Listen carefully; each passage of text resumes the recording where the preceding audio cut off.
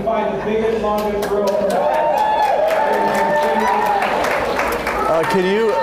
Is there any way that you can ask Chris what his rank is, what his rank was in the Marines as a pilot? I don't know what's going on, but this is Kevin's second time in Texas in like the last week.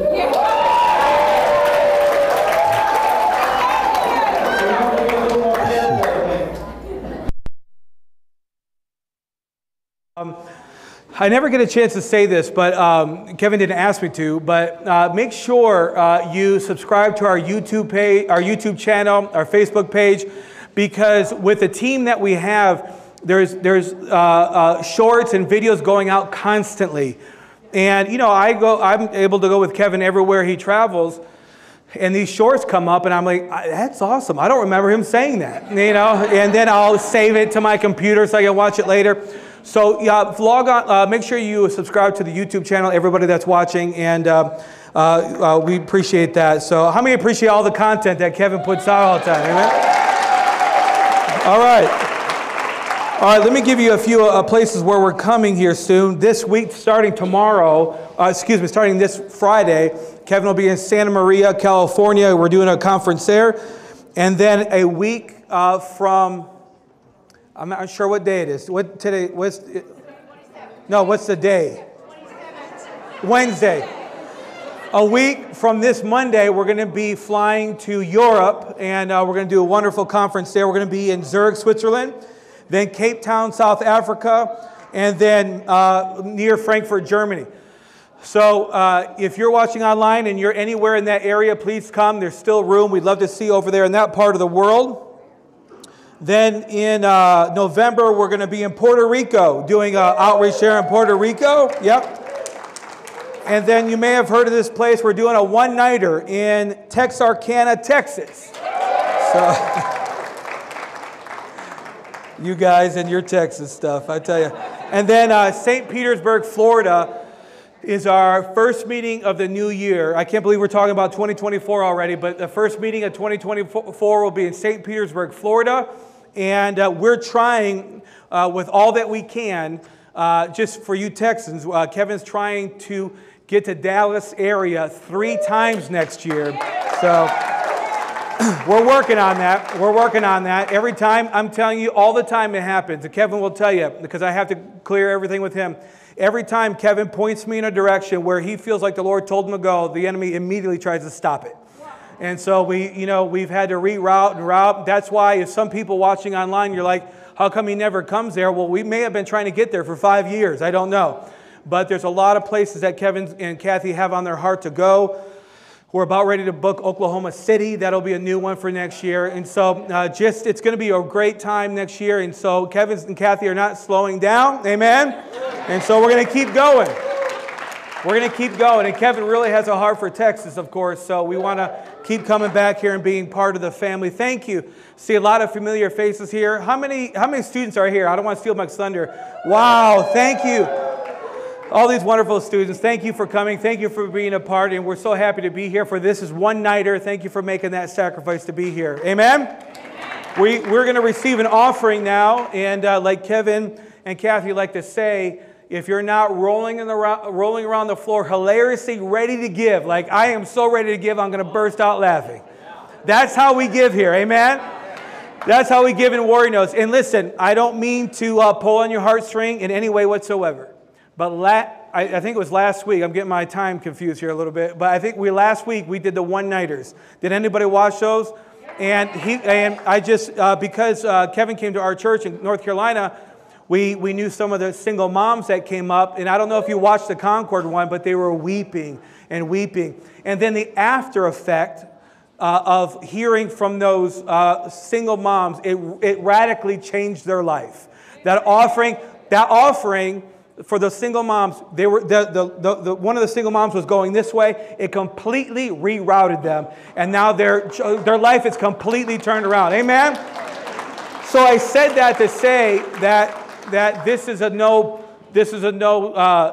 aggressive offering. We're gonna wait until everybody can give $1,000. That will never be the way this is. You can see firsthand where this offering goes. Amen. So thank you for being a part. If you want to give online, there should be a number on your screen. But thank you, everybody. I think you got an envelope if you want to give that way. But thank you for participating. Thank you for being with us. Father, we thank you for the opportunity, Lord, to sow into the kingdom. Lord, to sow into what you're doing around the world. Lord, we know that lives are being touched every single day, hour by hour. Lives are being touched by this ministry, Lord. And Lord, we thank you for that, Lord. And I thank you that tonight will be no different, Lord. And everybody will leave here, Lord, radically touched by you. In Jesus' name, amen. Pastor Mike. Amen. Wow. It's good to be in Texas. I know you guys are hungry for God because you guys show up always. We're so excited that you guys are here. We're so excited to be with you. You know, there's something special about the Warrior Notes family in Texas. And you guys are literally taking ground every day. So thank you guys for being here tonight. Thank you for being a part of everything that you do, from fellowships to the community outreaches, to the students, to the partners. We know all of you guys are out there doing it every day, spreading the gospel. So give yourself a big hand for what God is doing through you. Amen? Now, I know we've got so many partners, so many students that are behind Kevin and Kathi, and just let me take a moment and say thank you guys, because it's the partners that are the ones that are the fuel in this engine, okay? Kevin and Kathi got the engines, but the fuel is what's getting us all over the world. So just know this, for everybody that partners, when you see Kevin preaching the gospel in South Africa and all over the world and in Puerto Rico, we are, and he is, an extension of you guys. So you guys are sending them out, sending Warrior Notes out all over the world. So thank you guys for being behind Kevin and Kathi. You're making a massive, massive difference. So thank you so much, and thank you for being with us tonight. And I know we just had a graduation, so do we have any grads here tonight? Would you guys stand up real quick? Go ahead and stand up real quick. Let's see some grads. Yay! All right. Congratulations, guys. Thank you. Okay, sit down. You had enough. That's all you get. That was a humble test. I won't tell you what your score was. No, I'm just kidding. Listen, we are just blown away, literally blown away. We're knocking at the door of 37,000 students, and it's just been unbelievable what God has done. And so thank you to all you students that have been a part of this, and for everybody that graduated with your bachelor's. You saw we've got master's courses starting to come out. And for everybody that got their associates or higher, I want to encourage you that now you can begin your internship time. And so many of you, I know you've been trying to find out, but listen, it's go time for internships. And we want to see you in fellowships. We want to see you reaching the homeless. We want to see you preaching the gospel. We want to see you reaching kids. So make sure, whether you're online or here tonight, that you're getting involved in an internship, because the gospel is not a couch gospel. The gospel is a go gospel, okay? And so you got to let it go. So let's jump in and let's do this. Amen? Okay, a few other things, because we're finding so many people that it's your first time getting to know Kevin and Kathi, and your first time getting to be a part of Warrior Notes, whether you're here or you're online. So I just want to share this vision with you guys, because we want to keep this out in the forefront. And the vision is this, that we equip the body and we win the lost. Okay? Everything else might be great tools, but the primary goal is that we win the lost and we equip the body. Because so many people have such incredible calls and talents and giftings in their life that it's time that we activate those and we get you set into the place in which God has called you to be in, right? That's what it's time for. So in case you don't know it, let me just go through a few things with you, because this is Kevin and Kathi's heart, is that we begin to invest in your children. And 2024, Kevin and Kathi are going after the kids like no other time. They have been filming, they have been writing, they've been doing so much behind the scenes. We don't even know how they do it, but somehow they take 24 hours and they turn it into 48. And sometimes even more than that. But they're using this as a way to really, really get out there and reach the kids and reach our teens with the gospel. So many of you know this, but we have homeschooling out. We have first grade, second grade, third grade, and we're working on fourth grade right now. And of course, we're going as fast as we can to create a homeschool curriculum that has the identity of Jesus Christ in every page. And let me tell you, yeah, you give that a clap. To have the gospel in math and in phonics takes a calling, okay? It takes a calling. But you'll find that God is literally in every component of it. And so it's been amazing to see how this is coming along. And so for all those that are homeschooling, and I know Texas, we got some homeschool families in here, that this is the best of the best, and we're going as fast as we can to get away all the way through 12th grade. And then from there, we have it set up where teenagers, when you're 13, you can enroll in Warrior Notes School of Ministry and you can begin to earn your associate's or your bachelor's degree. We're doing this so kids can parallel high school and college at the same time, okay? It's a wonderful program. We've had many kids, one of my own daughters even have just done this, where she graduated from high school early at 17 and then already had enough credits for her associate's degree. And we have kids that are doing this all over the world right now. So if you're a mom and dad, if you're a grandparent, you look in your kids' eyes and you know they've got a call of God on their life. Well, you've got to begin to help invest. You've got to invest in that. You can't just hope it works out. You have to do it on purpose, right? You parents know this. And so the goal is that your kids can get to their master's and their doctorate in their early 20s, and they could be pastoring, they can be starting a business, they can be doing all kinds of great things from God.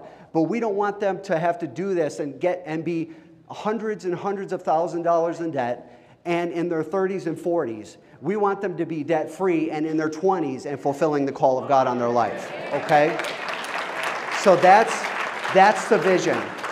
So please help us get the word out, because it is time to see God move in our teens. It's time to see God move in our lives. How many are with me on that? Yeah. Amen? All right, let's give it to Pastor Chris.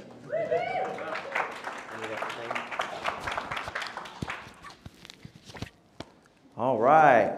How many's fired up tonight? Okay, I'm not sure this is on. Is anybody fired up tonight? All right. There we go. All right. Is there any soul winners in the house tonight? All right. That's what I want to talk to you right now about, right now. There is a special family here, the Smith family, and their kids are somewhere around here. Where's Scott at? Okay, stand up, buddy. This is an example. Okay, and of course the girls are back there volunteering. This family, one day I said, listen, just keep standing, buddy. I said, I want you to witness to the lost. I want you to tell people about Jesus. I said, if you don't even have anything, you can make cards. And on the cards you can put, you are loved, you are valued, you are safe, God loves you, Jesus loves you, has a plan for your life. There's books written about you in heaven, because Kevin and Kathi taught us that. These guys, first of all, you guys inspire me, number one. But number two, they were at their bus stop, okay? At the bus stop with a little table and a box of oranges and this bottle of water. The kids were coming off the bus, okay? And they would give them a card that said, Jesus loves you, or you are valued, you are loved, an orange and a water. Isn't that amazing? It is amazing. Amen. So I just want to say you guys inspire me. You really do. Thank you, Warrior. And we call him Warrior Scott. But listen, could you imagine that kid, right? At school all day saying you're fat, you're ugly, all these mean things that kids say. They get off the bus thinking that, you know what, no one loves me. And God, if you're real, send me a sign, something. And they get off the bus and there's a card that says you are valued. Isn't that powerful? Listen, something so simple. Man, there's a fire. I don't know what's going to happen tonight. My legs are getting tingly. All right, so, but listen, we can all do something. That's the point. You know, one of the things we do at our Warrior Fellowship, and I love to talk about it, is we hold up signs. And we start out with just free money and free water and free hot dogs. But now we've kind of gathered more and more in our arsenal. We're giving out free money, free popcorn, free cotton candy. And we literally stand in the front of our church with signs up from 11 to 1.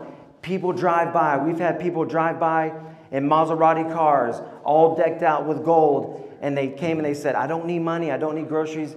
I just need prayer. And I was like, wow, here's someone that has everything, but they still need God and they still need prayer. Listen, Kevin and Kathi taught us this. When you are witnessing to someone, this is really, I'm telling you, it's really strong up here. When you are witnessing to somebody, you are witnessing to the image of God. And you heard this, and I'm going to keep saying it. And I borrowed this from Kevin because I don't steal anymore.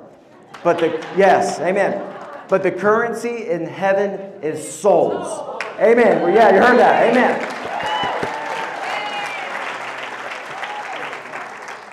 There's a harvest that we've got to get in. Amen. If you know Kevin and Kathi long enough, you know they are about people and they are about the harvest. And all these warriors are being raised up right now. All these warrior fellowships, all these students. I'm going to tell you, with just the people in this room, we could take Texas for Jesus Christ. I'm telling you. There's enough fire, enough soul winners in this room that we could take Texas for Jesus. Amen? So I just want to encourage you, whatever it is. And I want you to begin to really listen to your kids, because these kids said, you know what?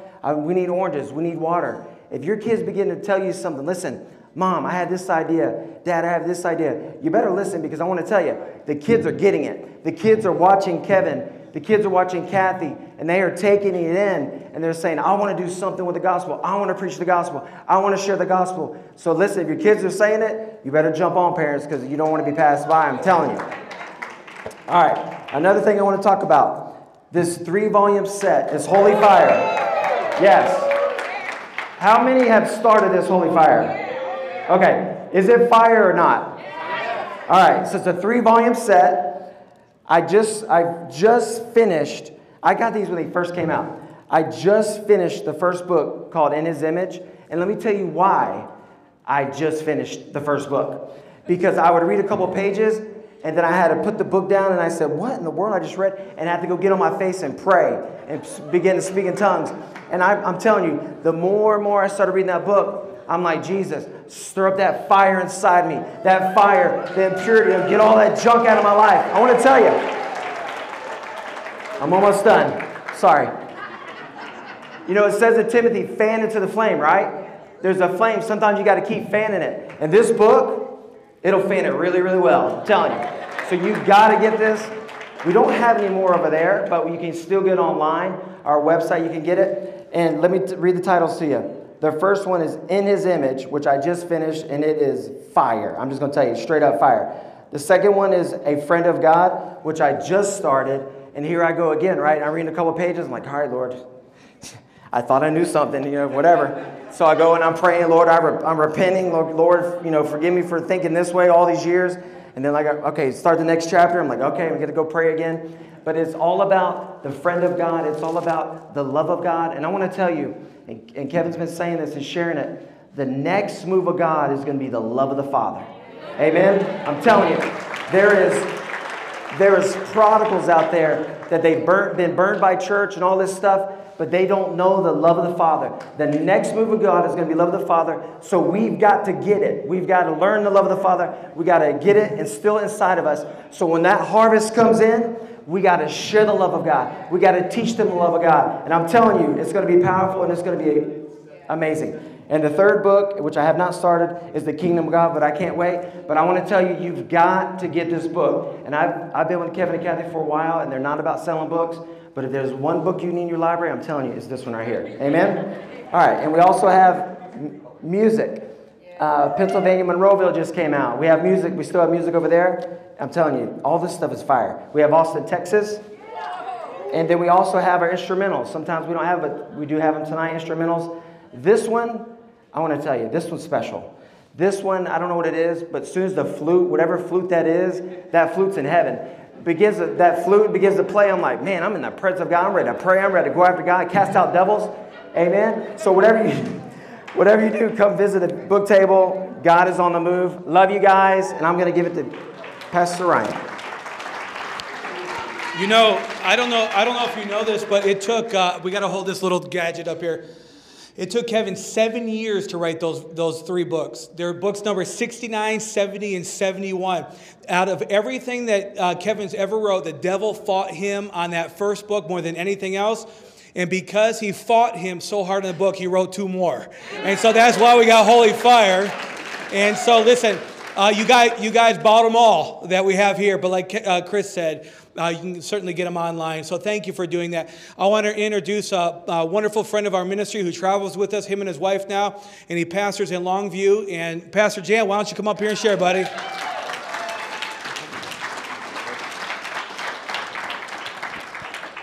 Thank you very much. I feel extremely underdressed. I usually wear a jacket, and I went off and left them at the house today for the whole weekend. Hallelujah!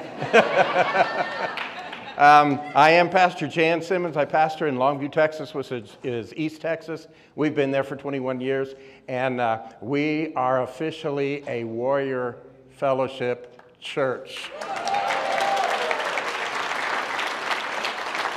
When the Lord spoke to my heart almost 3 years ago, and he told us to be a part of Kevin Zadai Warrior Notes Ministries, and I had no idea where I was going, but I saw him on Sid Roth, and it so hit me in my heart. I spent the whole week listening to his videos, just going back through and going through what Kevin was saying to us, and it was so fresh and new. I hadn't heard anything like it for almost 20 years.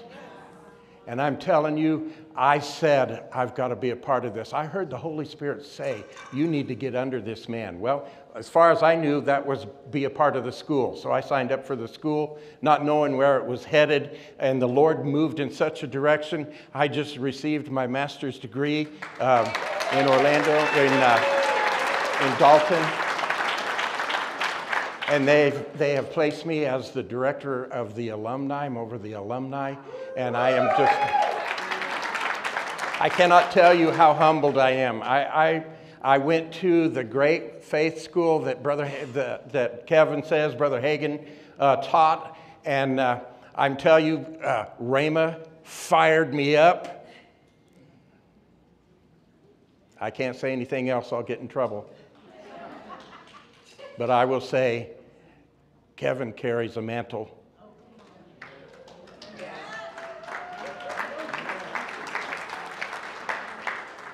And it's time that we bring the glory back.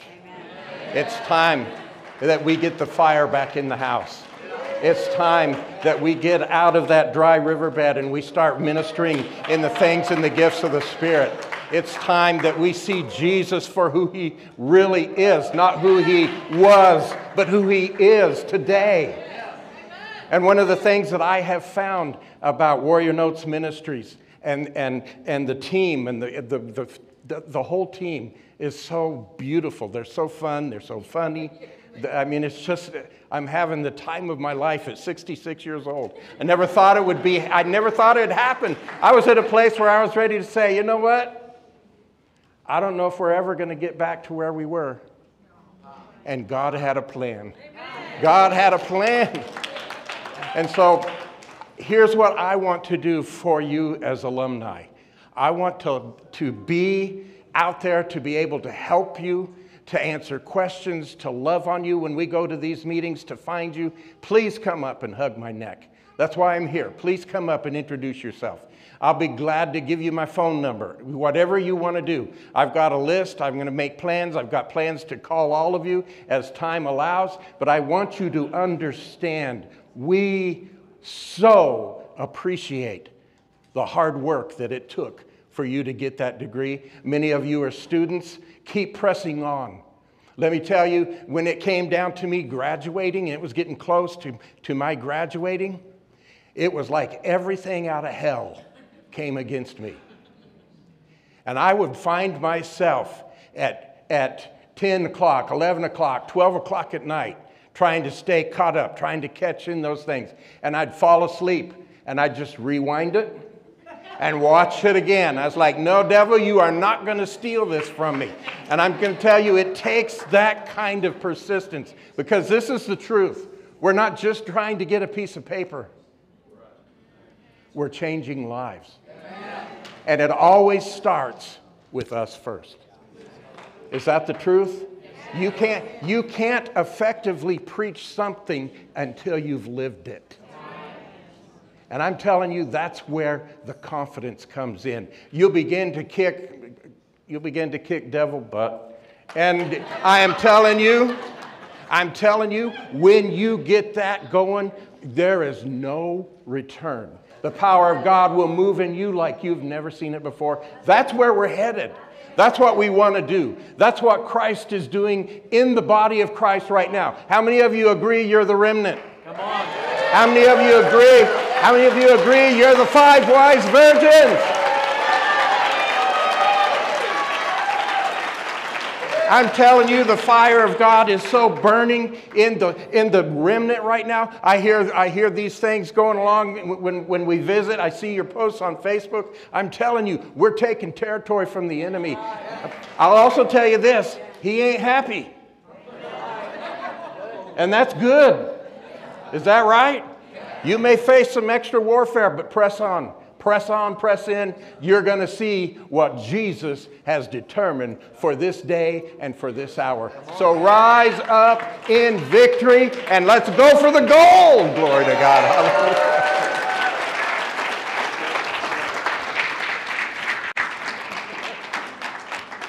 Is that it? And I don't. Okay. Okay, so I don't think we need to do anything else. Let's just close. That was amazing. That was amazing. Just remember, we're not happy until the devil's not happy. So we got to make him upset. So I'm going to make him upset right now. This is Mr. Potato Head and his family. And I understand our government hates Dr. Seuss and Mr. Potato Head. So Mr. Potato Head is traveling with us right now. And for the next year, every session you're going to hear about it. So Mr. Potato Head, he is a man. And he be all of that. And this is Mrs. Potato Head, and he calls her Hot Potato. All right, so we got Mr. Potato Head, Mrs. Potato Head. There they are, right there. Look, and it's gonna stretch all over all the world. Everybody, all these evil people, they're very bad people, very evil. Did I mention evil? Okay, so we hate fake, but this is the way it is. Mr. and Mrs. Potato Head got together and they had the tater tot. So this is the family. So you have male and female, and then you have a tater tot. And it's that easy. Don't make it any harder. Okay? So the whole idea is to get together, be hot potatoes to each other, and have tater tots. Amen? Okay, so is there any questions? Is there anything hard about that?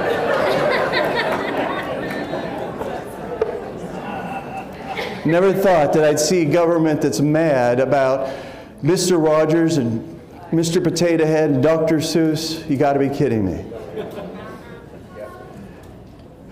So they identify as male and female. They're fine with it. I've talked to them about it. And like I said, honestly, if you want, the doctor for $125 will help you to determine. But if you want to do the home examination, it's free. And everything else is confusion. I understand that this stuff is real to people that are encountering this, but it is confusion because God did make male and female, and He saw that it was good. And then there's tater tots, and they're really good too. So, okay, all right. So we've gotten past that, and if you're getting tired of this, you still got a whole year to go. Because I'm going to make sure everybody understands that Genesis chapter 1 and 2 is just as plain as you can get. It's just too bad that Mr. Potato Head had to step up and travel with us. Okay, so I have a couple of special people here that I want to introduce. As you know, we felt that going into next year, we should go the track toward helping the parents, helping single parents, and then helping the children. So, next year you'll see a lot of emphasis on the children. And as you've heard, that we have gotten approved to go the whole way to our doctorate now as an approved university that is accredited. Okay, so we also got approved that at 13, children can start to take the courses so that when they get their high school diploma, a lot of our teenagers, as soon as they get their high school diploma, they immediately graduate with their associate degree. And Caesar's back there. Caesar is 14 years old and he's already at his bachelor level, but he hasn't got his high school diploma yet because he's only 14. So he will graduate from high school and then he will immediately get his bachelor degree. So we're making this available. We're going to start doing ground school for flight training. So I will be teaching ground school, the whole way through from private the whole way up. And I'll be getting the kids ready for their FAA exams, both oral and written. And then we'll route you in the right direction to get your kids into flight school. There's 13,000 seats emptied every year at the airlines now or more that'll never be filled as far as they know. So you got a guaranteed job as a child that starts now, 13, 14, 15. You can solo at 16, I believe. And then, like I just got my ATP rating a couple weeks ago, and I already qualified to work for an airline. Wow. And I can get a job right now at an airline, flying you around, which I'm not going to do, so just so you know. So kids can get a job, make 6 figures, and you can stay home. Yes. Don't think about that. Okay, all right. So what a deal, huh? All right, so this week I just want to introduce Captain Carol. Carol is flying with me. Come on, Carol. You don't have to talk if you don't want to, Captain Carol. You don't have to talk. She's going to wave. Okay, now Carol has been in the aviation industry for a long time. How many know Captain Lou? Remember Captain Lou? Well, Captain Lou actually hired you, right? When they were like in the airline business a long time. So anyway, I got Captain Carol flying this week with me, and then I've got Lieutenant Colonel Chris Colzer. Come on up here, Chris. He is with Victory Aviation. He's the one that flies the military jet with me. So we will be flying to Santa Maria tomorrow. Now he was an F-18 pilot. He was in the Marines. And he flew off a ship and flew in the Gulf War. But I asked him to share because his aviation school and it's called Victory Aviation Training. That's where I got my training to fly the military jet, which is now rated as an experimental jet because I'm a civilian. But he is military, so he is one of the instructors that got me ready for my check ride and that I passed. And so, Chris, I just want you to share a little bit about what you do and how we met. And then he's going to be working with us. He's agreed to work with us in the next year. So he flew the fighter jet up here to meet today, and then we're going to actually fly it to California tomorrow, me and him. And Carol's going to fly Warrior Jet with our staff out to Santa Maria. Chris, thanks for coming. I just really appreciate you, brother. Yeah. Pleasure to be here. Thanks a lot, Kevin. Let me start by saying I wasn't born in Texas. I'm not a Texan, but I did spend 7 years here. I was here for a year in flight school, right? 7 years, biblical number for perfection, so that's a good number. And then 6 years in Fort Worth. And so when y'all stand up the Republic of Texas again and kick all the commie federales out, I've got 2 native-born Texans, both of my kids, so I'm hoping you're going to let me back in at the border. I'm actually counting on that, because I live in Minnesota right now, which is a hotbed of socialism. But I grew up in Montana, so I'm doing everything I can.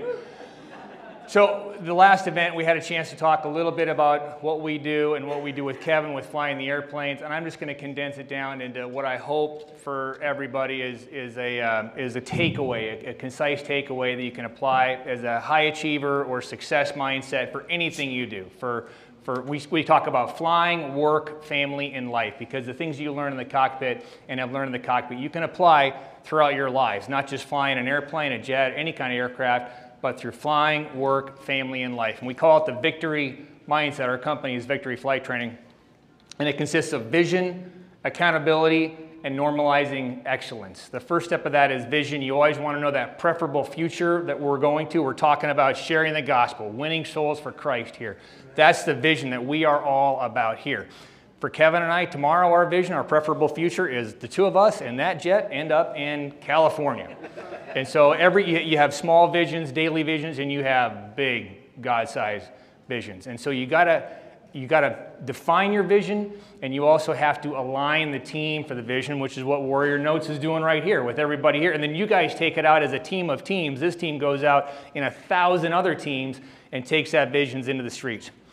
So you define the vision, you commit to the vision. The second step is accountability. We all know as humans, we don't like accountability, right? And that is biblical. You need to repent. Mark 1:15, you got to repent and believe in the gospel. Repentance is the first step, and that's our challenge, being that instrument of God to help people see that and be used by Him so that people can repent and believe in the gospel. So accountability is tough, whether it's repentance. It took me until age 38 before the Lord worked in my heart to humble me that I would repent and believe in the gospel, my wife and myself at the same time.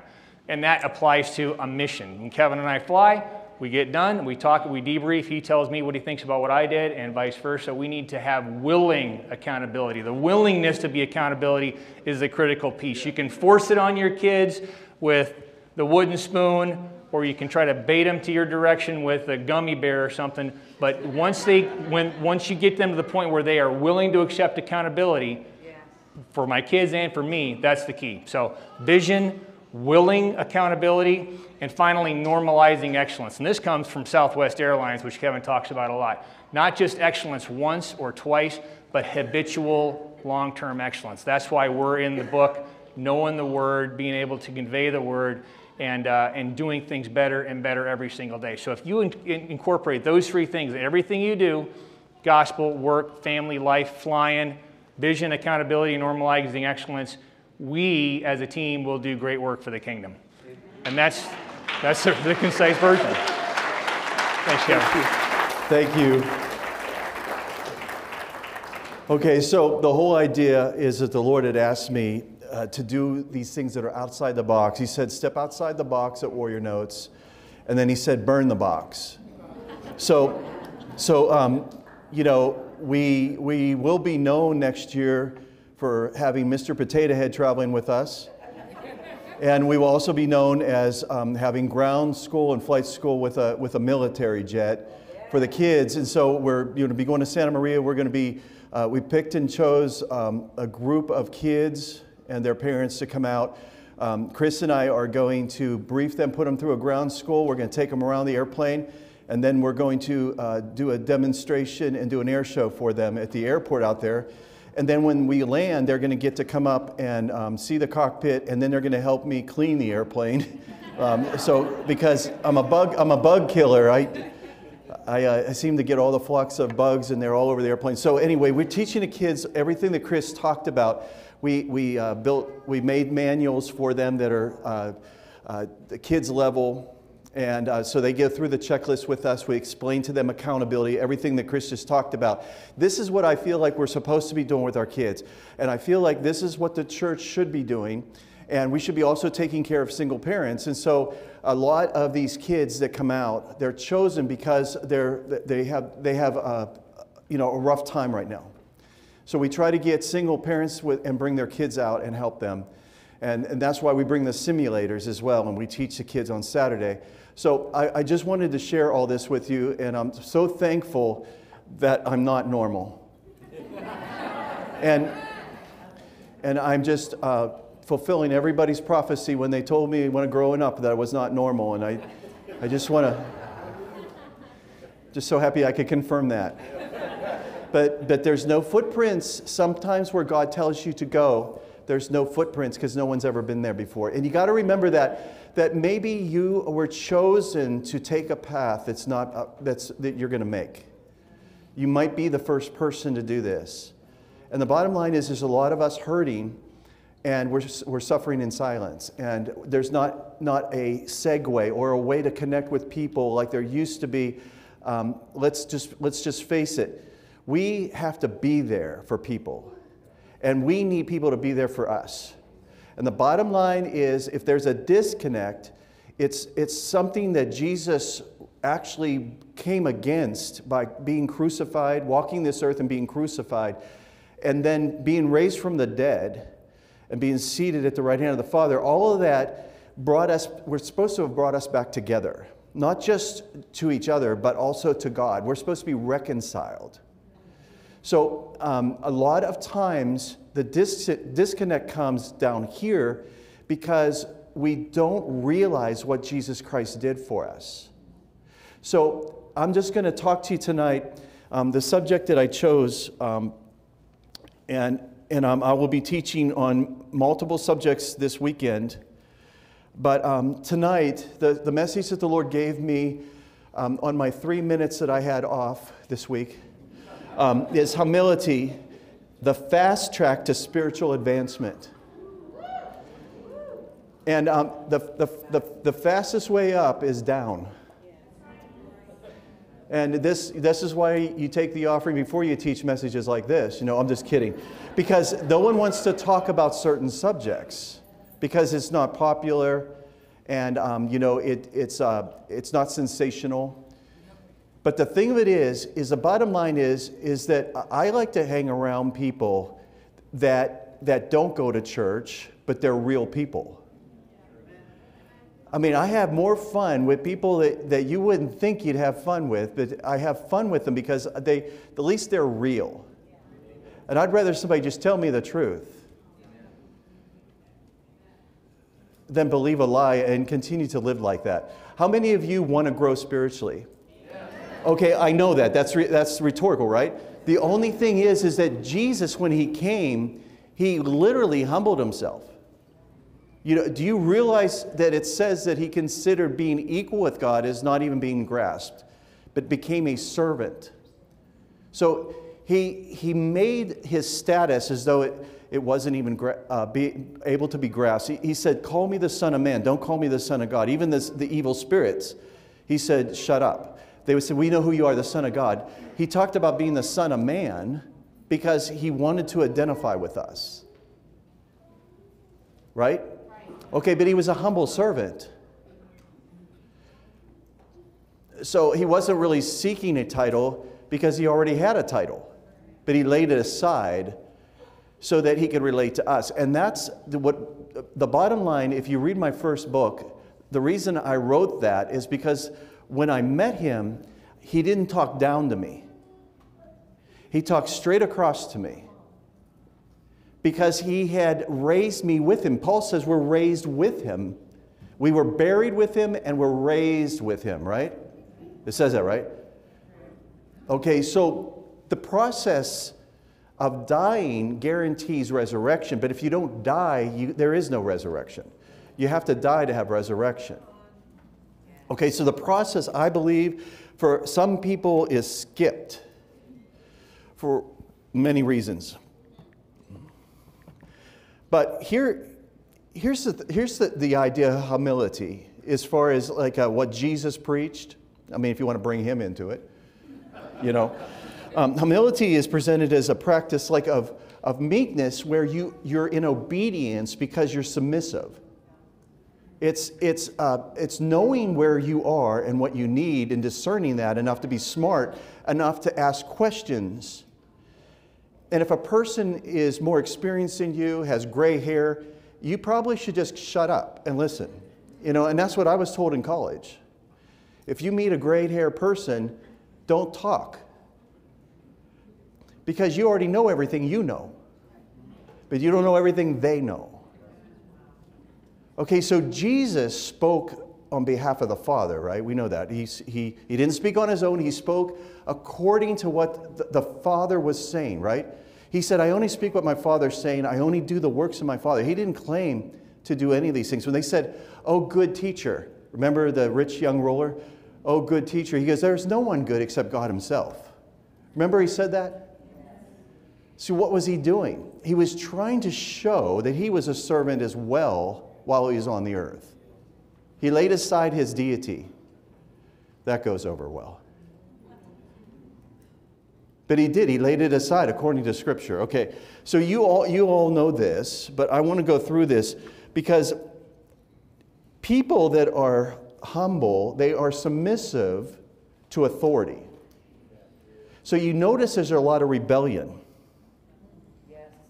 There's a lot of rebellion, and then you want to defund the police. Which you think you have a problem now. You have no idea what they're holding back until they're gone. And it's just like authority. It's just like when you have chaos. It's because something was holding it back, and then it's gone, and then chaos, I guarantee you, when the church is removed, you got about an hour.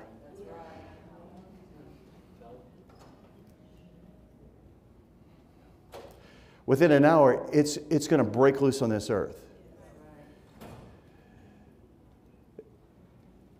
Okay, so people with humility also not only discern God as being an authority and they don't rebel against Him, but they also, you'll notice when people are humble, they also honor each other.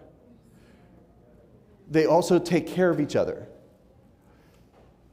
And that's why Paul said,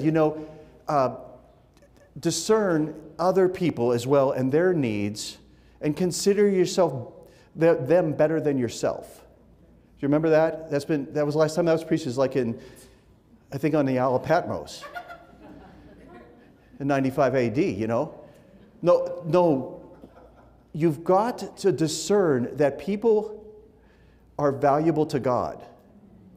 And you've got to discern that if you would do something for someone else and suffer instead of them, that God is not going to let that go. He's going to reward you, but we got to honor each other. Okay, so humility is not only treating God right, but it's also treating each other right? So we put each other's needs before our own. Look at that. It's like some new doctrine. Look at we sacrifice. These words are missing out of our vocabulary. We sacrifice. We can do without to help someone else. We make somebody else happy.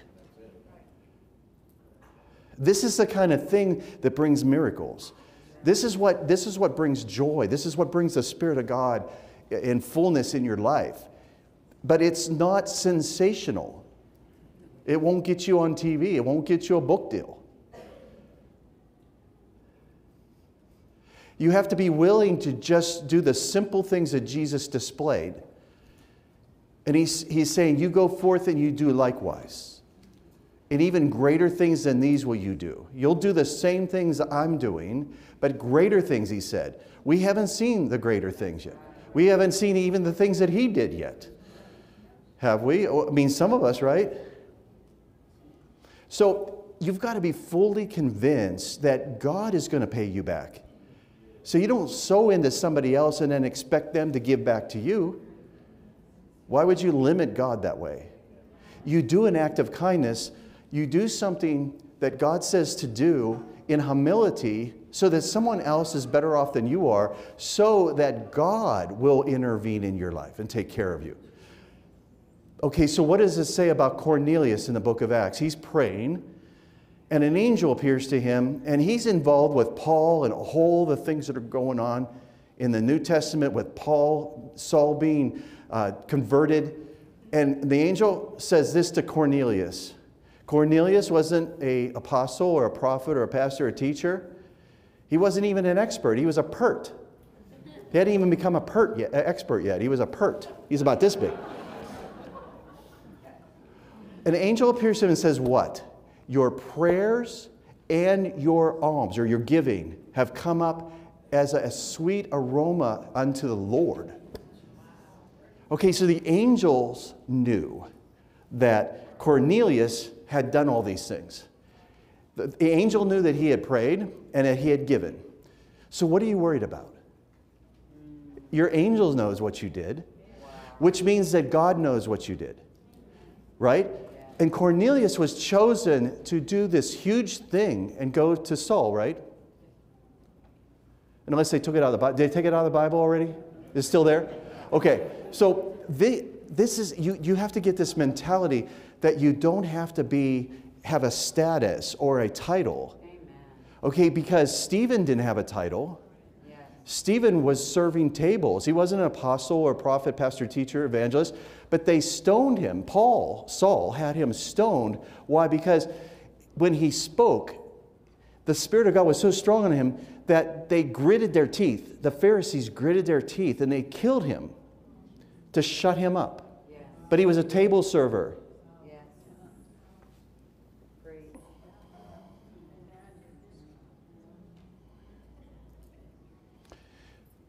What about all the women, it says, that supported Jesus? Jesus didn't take offerings. It says that women gave into his ministry. So they can't preach, but they can get, the preacher will take his money. Take their money. And a woman can carry baby Jesus for 9 months. That's fine, but she can't preach. But she can carry the Son of God, change his diapers or whatever they had back then. So a woman, and in my denomination, they didn't allow them to be ministers in the United States, but they'll send them overseas to go on among the Amazon where they were cannibals. So they'll send the women over in harm's way. They're allowed to do that. But you can't be a minister in the United States.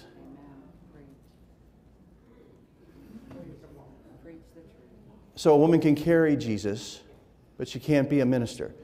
So the women can give to Jesus' ministry. It says they give to Jesus' ministry in the book of Acts. And in the Gospels too as well. So it's all right to take your money, women, but forget it if you're going to... See what I'm saying? Okay, so you cannot eliminate people just because they're male or female, or because they don't have a status or they do have a status. You can't even eliminate people that don't have money. Because James says, you rich people, you want to sit in the front row. I mean, James, man, can you imagine him being your pastor? You'd be crying every week, licking your wounds, man. You ever read the book of James? You ought to try it before they take it out of the Bible, James says, you talk about your faith. He says, I want you to show me your faith. He said, oh, you rich people, you want to sit in the front row and have your preeminence, get recognized. He says, may you perish with your riches. And it's not wrong to prosper. That's not what I'm saying. What I'm saying is that that's not what our motivation should be. So why should not a poor person be used of God? It's the same with everything else. Why wouldn't a child be used of God? Children can be used of God. Mr. Potato Head was used tonight. He has never once doubted his masculinity. I mean, he's got Mrs. Potato Head calls him a hot potato every night, Okay, so the way that we identify with each other is based on how we feel about each other, but it's also how we feel about ourselves. And the reason we don't feel right about ourselves is because we don't discern who Jesus is. Okay, so humility is this very quick pathway. It's the short button. It's the fast button. It's the way to get there really quick. It's the app button. You just hit it, bam, you're there. Okay, this is a shortcut. Humility. So when you humble yourself under the mighty hand of God, He will lift you up in due season, right? Okay, so you have to humble yourself under the mighty hand of God. You don't want to pray that God would humble you, because it's going to be a smoking hole somewhere. It's going to be a mess. So you don't want that. You want to humble yourself under God's mighty hand. What does it say? Humble yourself under God's mighty hand. Do it in a controlled environment.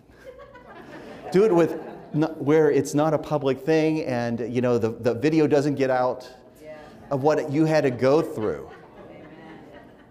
I'm telling you, you could do this the easy way or the hard way. But the hard way is public and it's not pretty. And you don't want that. You want your personal relationship with God to be enough. Okay, so the humility that Paul talks about in Ephesians chapter 4, verse 2, it says, always be humble and gentle. Be patient with each other, making allowance for each other's faults because of your love.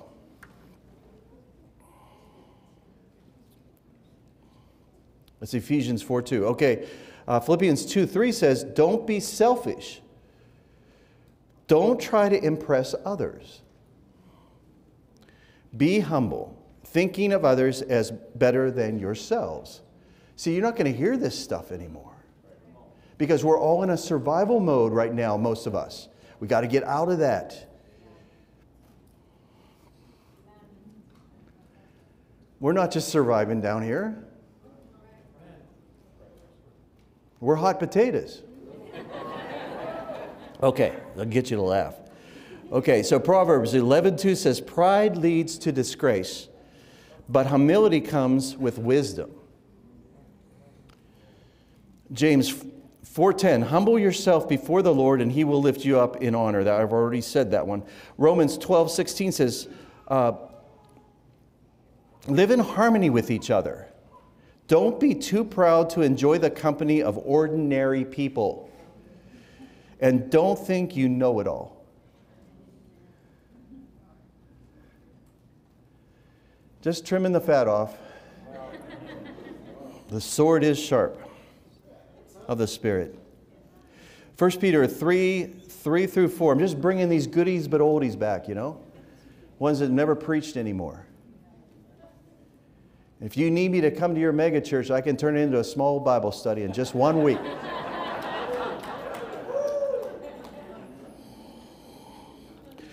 Oh, this one is a good one. It's a fave, not. This is one that'll get everybody kind of grumbly. But it says 1 Peter, man, I'll tell you what, Peter changed, didn't he? Peter changed after the Lord left. 1 Peter 3, verses 3-4 says, don't be concerned about your outward beauty. Okay. Outward beauty of fancy hairstyles.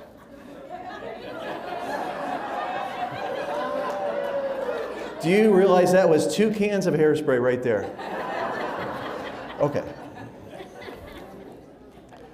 Y'all look great.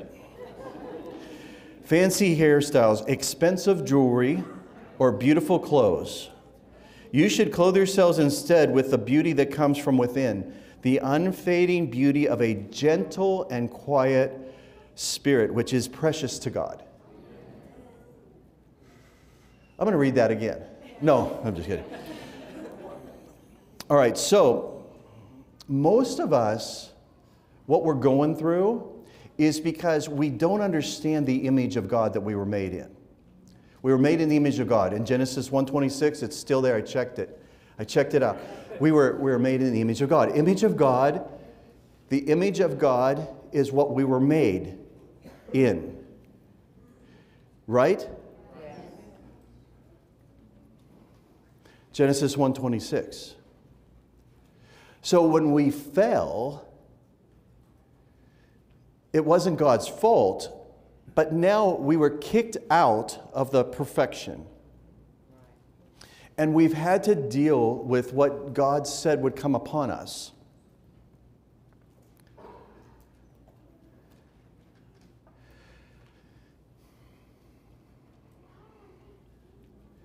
So God's intention was for us to be perfect. But we're in a fallen world now. But when we were born again of the Spirit, it says that the old has passed away. You got to remember this, that 2 Corinthians 5:17 says this. When you compare this with Genesis 1:26, that God made man in his image, and you realize that your spirit is made new and is a new creation, which means the old has passed away and everything has become new. But that creation that you became takes you back in your relationship with God. And it restores your spirit back. Does everybody understand what I'm saying? Yeah. So 1 Thessalonians 5:23 and 24 clearly says that there are 3 parts to man. So there's spirit, soul, and body, Paul says in 1 Thessalonians 5, 23 and 24 and 25.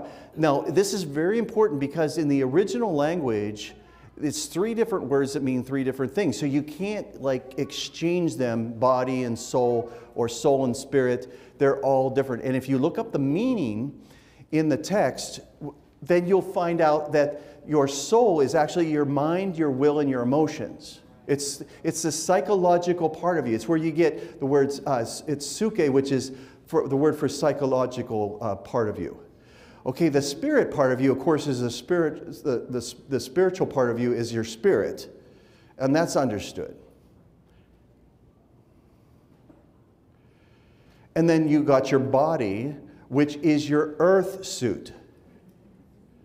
So in order to stay in this realm, you have to have your earth suit. So if you lose your body, you're present with the Lord.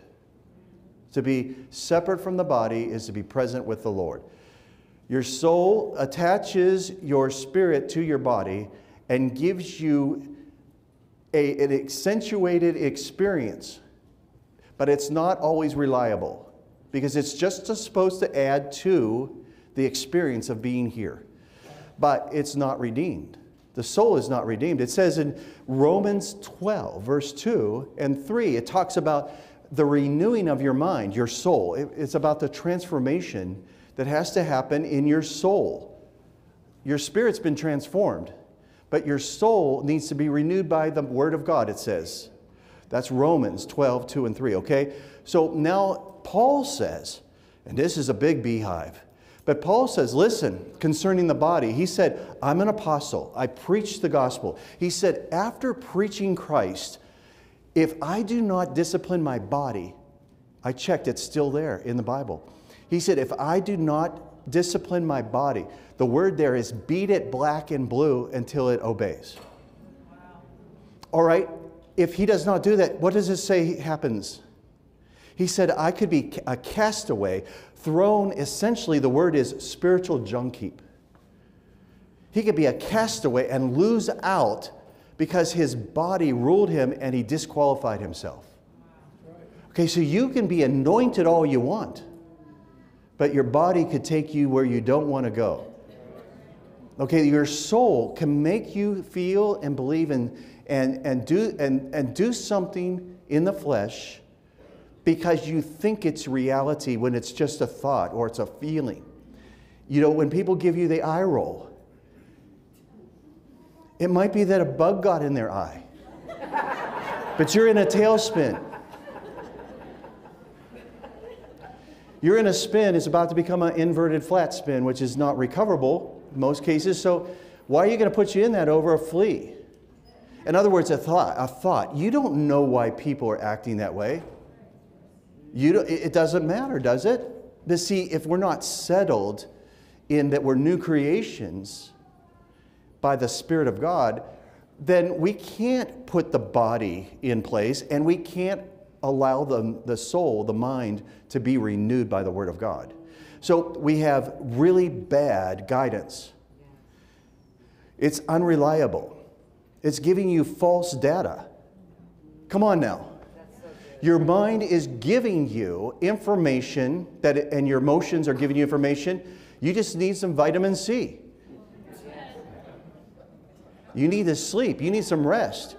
You need to throw the macaroni and cheese away. Maybe drink some green juice or something. In other words, there are certain, and I had one pastor friend, he's watching, so I got to be careful, but he said, I don't know what it is, but when I drink a double espresso, I can feel the anointing come on me. That's what he said. I go, brother, your dog will feel the anointing if he drinks a double espresso. Because it just brings the anointing on. I go, he's watching, I got to behave. Okay.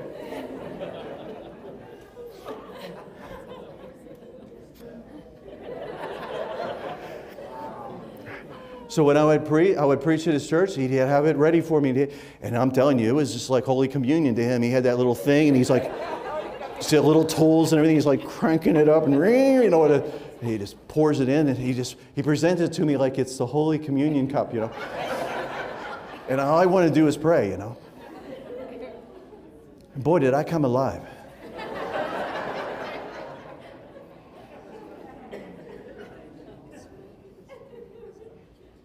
But see, at the same time, as soon as that rocket ride is over, you're coming down. So you're going to need a parachute. You're going to need an extraction. You're going to have to call for a helicopter to come in and pick you up because you're going to have to walk home. So you're going straight up, you're going to come straight down. You cannot live life this way. You've got to realize that you're a spiritual being that lives in a body and has a soul. And that the soul, you have to teach it to conform to the truth which is written. It becomes spoken from your heart, but then your mind is renewed when it hears it. What happens is you begin to realize your value because your spirit is allowed to rule and reign. So what's ruling and reigning in your life right now? Is it your dog? Is it your checkbook? Is it your crazy relatives? What is it that's ruling? Is your checkbook screaming at you louder than God's talking to you? I mean, is your circumstances, your body, I mean, you are fighting a disease. God has got to intervene.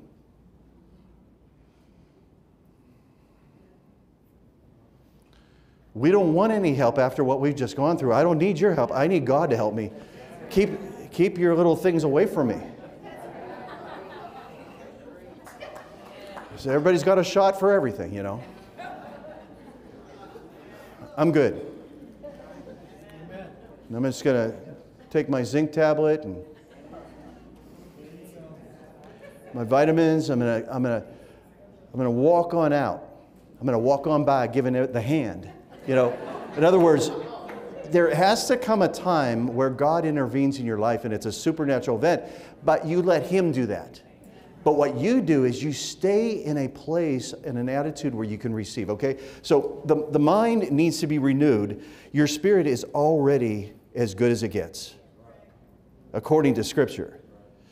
So check it out, 2 Corinthians chapter 5, verse 17, and check it out what God says about your experience with the Spirit of God and being born again, that Jesus talked about in John chapter 3 to Nicodemus. You know, and he didn't have half the testosterone that this guy had because he came at Jesus at night because he's a Pharisee, and he didn't want anybody to know. At least Mr. Potato Head will stand up here and identify as a male.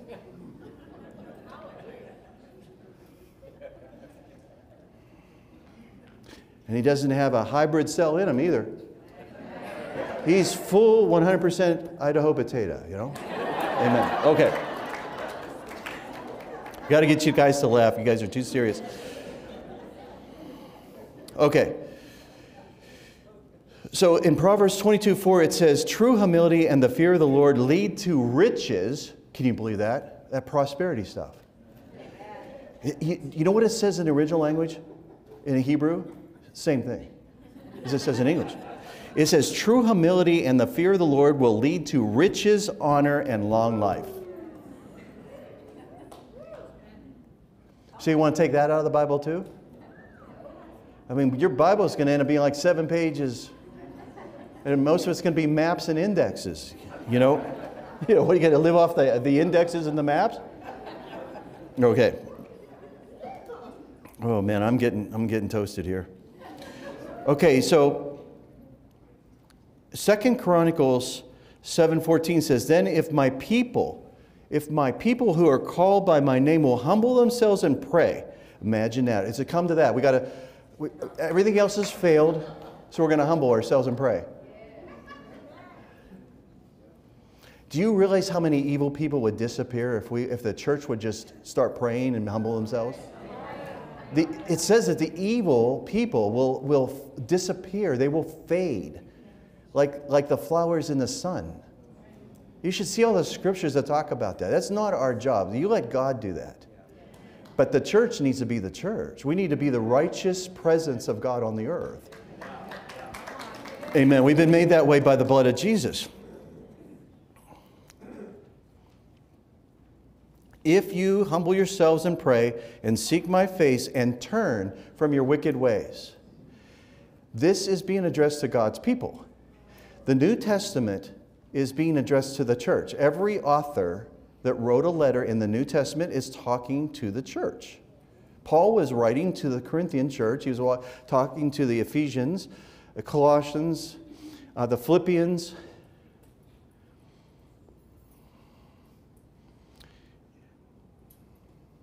The book of Malachi was talking to the Italians, you know, Malachi, Malachi.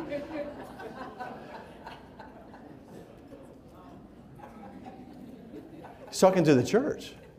Jesus visited John on the Isle of Patmos. He said, write these letters to the 7 churches, right? He said, repent. You're lukewarm. All the things he said. If you have ears to hear what the Spirit's saying. You have to say that to the church. Jesus said, return to your first love. You've left me to return to your... He's saying that to the New Testament church. He's talking to the church. He's not talking to the world. These books, these letters were written to us. So if the Lord thinks we're lukewarm, then maybe we just ought to listen to Him and own it. Let's just submit to the audit. If we're not hot, then we need to talk to the tater tot. We need to talk to the hot potatoes. In other words, take a stand and just be who you are. Jesus Christ has established the church. That's His body on the earth. It says that. We're His body. He's the head. What is so hard about that? It doesn't sound like we really have the say-so. The head does. That's right.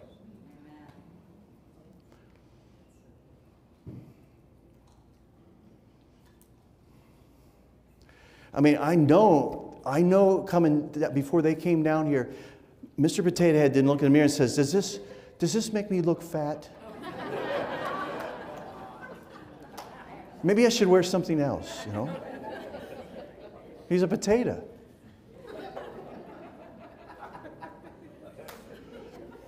Oh boy, okay.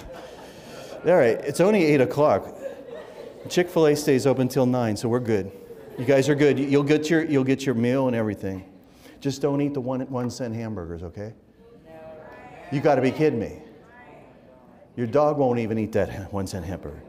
Okay, going on. Oh, this is a really good one. This is a really good one. Matthew 11:29 and 30 says this, take my yoke upon you. Remember that oldie but goodie? When's the last time you heard this being preached? The Lord says, take my yoke upon, let me teach you. So the Lord wants to teach us. Okay, but He says, I am humble. It says, because I am humble and gentle in heart. The Lord is humble and gentle in heart. So He's not going to whip you, beat you. He's going to teach you, right? Learn of me. He says, learn of me, find rest for your souls. How many need rest for your souls? I do. I need rest. I need rest in my soul. Well, let's just go ahead and let that yoke come upon us and let's learn of Him. Stop trying. Start doing. Have a plan. Pray it out and have a plan. I'm telling you, there was a teacher at school. If I named him, you would know him. I mean, everybody in this room would know who it is. But he was like a nobody at the time. He was handing out the books to the students at school. Didn't even have a job yet. And now he's a world-known minister. But he would just come and hand out the books to the students the first day of class. And he said, and then the next year, he's teaching one of my classes that I'm in. I'm like, boy. Duly noted in the captain's log, you know. Wow, he served and he was promoted. Can you imagine that? He didn't push himself. He didn't pay to play. And this is what happened. He grew in the stature and admonition of the Lord, just like Jesus did. He grew. I watched him. He had a healing class. There was 130 of us students in this first class. 30 people got healed in his class. He never touched them. He just taught healing scriptures for a whole semester so that us ministers could learn how to teach about healing, allowing God to do a miracle in your life, just building up your faith. He didn't breathe on us, didn't lay hands on us. He didn't take an offering. He just taught us. And by the time that he left, when he left, there was hundreds of people in each class getting healed because the school grew. But this is what he told us. He would go to the piano, and didn't take any lessons, and he could play the piano when the anointing came upon him. He would feel the anointing come upon him, and he could play. And he would sing. And he would get these songs, and so Brother Hagin would call him up. And he wouldn't even know what he was going to play or say before, but as soon as he got up there, and he got prideful about it. So in class, he told us, he said, I got to start thinking that this was me. And I forgot that this whole thing was happening because it was a miracle, it was a gift from heaven, an impartation that was not me. And so, can you believe the Lord did this? He took the gift away for 3 weeks. He couldn't sing and he couldn't play the piano. And the Lord left him to himself until he was ready to talk to the Lord about it. And then the Lord restored him. Okay, so whatever happened to this kind of teaching, where we have correction from God, and we get back in line and realize that we're all gifts. Salvation is a gift. We can't earn it. And our lives are not our own now. Oh boy, that's a big one. When we gave our lives to the Lord, it says that our lives now are not our own.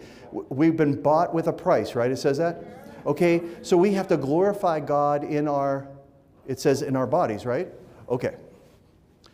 All right, so are you ready to put that yoke upon you and realize your full potential? Because God will allow you to realize the potential that's there if you humble yourself. If you're going to think it's you, I don't call that submitting to the yoke. You're going to be dragging the Lord around. And I don't think He wants that. Last time I checked, He was in charge. Okay. Oh boy, here's another oldie but goodie. If you are wise and understand God's ways, prove it by living an honorable life. Oh, wait a minute. It's not by faith. It's not just a gift. It says, if you are wise and understand God's ways, this is James 3:13. Prove it by living an honorable life and doing good works with humility that comes from wisdom. Moving on. Proverbs 18:12 says, haughtiness goes before destruction. Humility precedes honor. Humility comes before honor. Nobody's dancing. Nobody's excited. You're not getting it because I'm prophesying to you. This is how it works. Humility, humility precedes or comes before honor.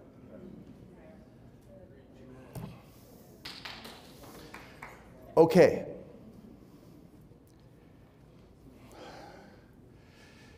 How many of you can handle if I don't open my Bible and I just quote all these scriptures to you? Or can you handle that?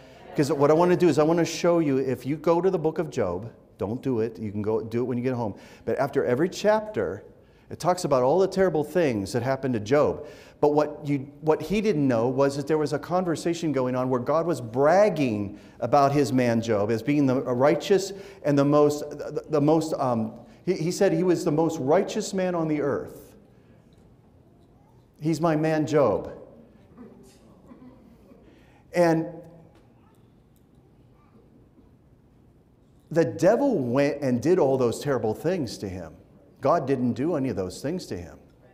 My point is this: after every paragraph, after every chapter, after the devil did all these things, he lost his family, he lost his everything. Okay?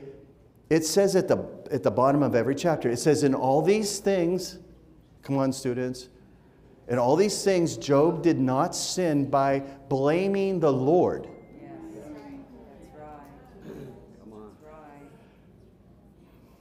That's the whole point of Job. That's right. Read it and weep, or put it in your pipe and smoke it. The truth is showing you what's really going on. So you're wondering, like, why are you in such warfare? Did you ever think that maybe God has bragged about you?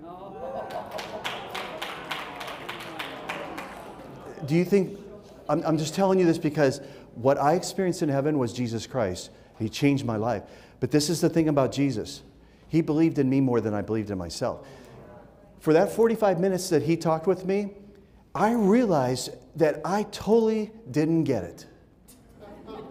I totally didn't get it. I was so embarrassed because I had degrees in theology, and I threw them away. Because Paul said that the only thing now, after living all this life that he lived, he said, I've come to this conclusion, to know him and the power of the resurrection. He said to live as Christ, to die as gain. This is what the apostle, after all that he went through, all the encounters, he was caught up into heaven. And he encountered all these things. His bottom line was, I'm nothing and he's everything. And he was fine with that. So I believe that culture has pushed us to be overachievers, and in that overachieving, we've underachieved. The reason why is that spiritually we're lacking, but we shouldn't be because it's been provided for us. However, according to these scriptures I've shown you, and that is page 2 of 16 more pages of notes. 16 more pages of scripture. 16 more pages. I ain't even getting into the hard stuff that's going to make you cry. It's going to make you crawl up here and repent.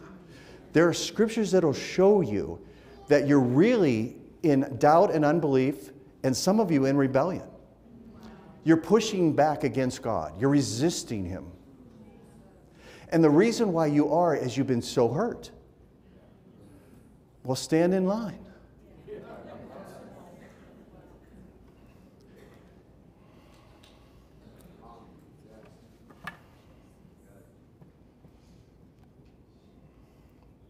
WD1 didn't make it, or 2 or 3. WD39 did not make it, but WD40 did.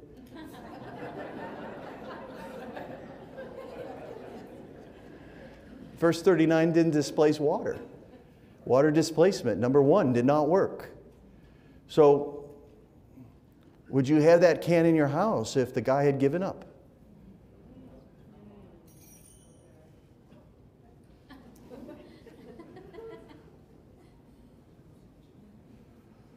Okay, so there's 8 more pages of scriptures just on denying yourself, self-denial. 8 pages of scripture that talk about denying yourself. And you probably have heard in a sermon maybe one of those pages in your whole life. Okay, so we're unbalanced.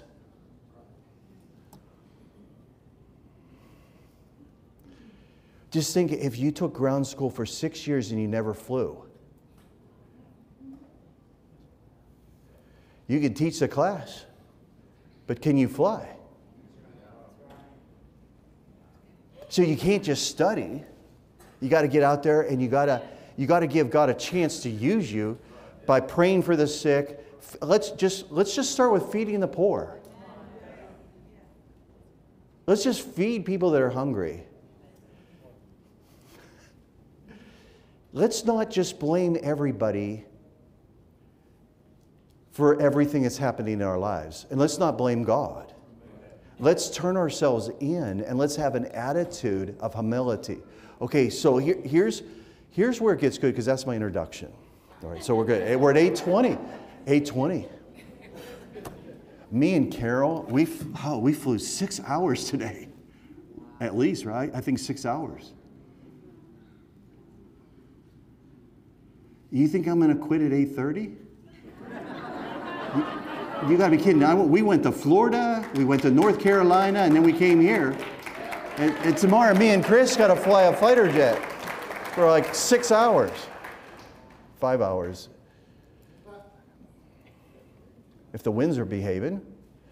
So you can't just like expect somebody to settle for an hour sermon. Amen.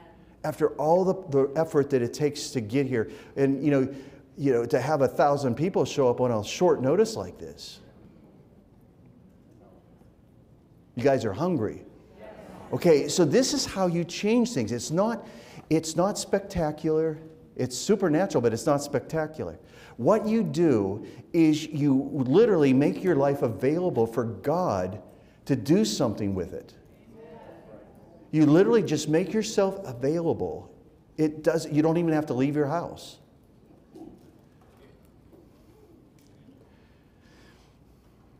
Now, if the angels knew that Cornelius was praying for people and for giving, he was not forgiving, giving.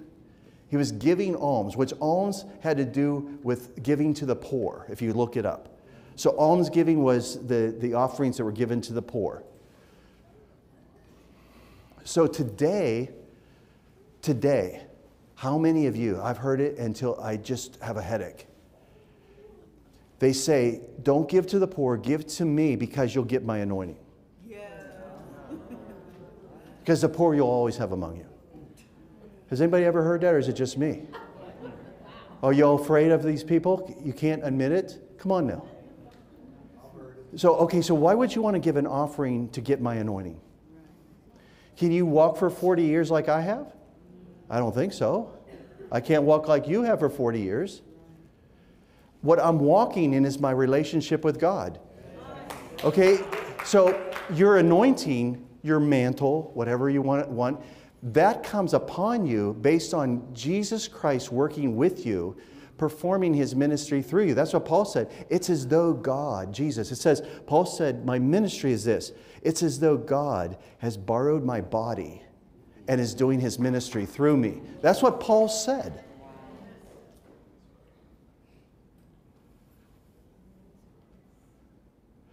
Your relationship with God is your ministry. Because the fruit from your relationship with God is for other people, is to help other people. So you want a supernatural event? Well, then be a Stephen, be a Cornelius, be the women that followed Jesus around. Made sure he had everything he needed.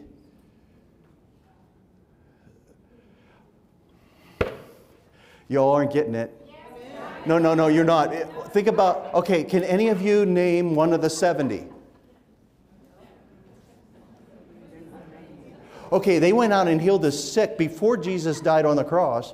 He gave him his name and he said, go forth and heal the sick, raise the dead, and he said to cast out devils. They came back, right? They couldn't believe it. They said they actually obeyed us. So you know they didn't even believe. No, think about it. Can anybody name one of the 70? So there are no names. Okay, so the angel. This angel is so powerful. He puts one foot on the water and he puts one foot on the land in the book of Revelation, and he raises his hand and he swears by him who lives forever. What's his name? No name. And so you got to be an apostle. You got to be a prophet. You got to be kidding me. Why don't you just be a non-prophet? In other words, why don't you go into the marketplace and provide for a need? Let God give you an idea and form a business. What about providing a service for people? I need a massage right now on my neck. I pay people a lot of money to massage me.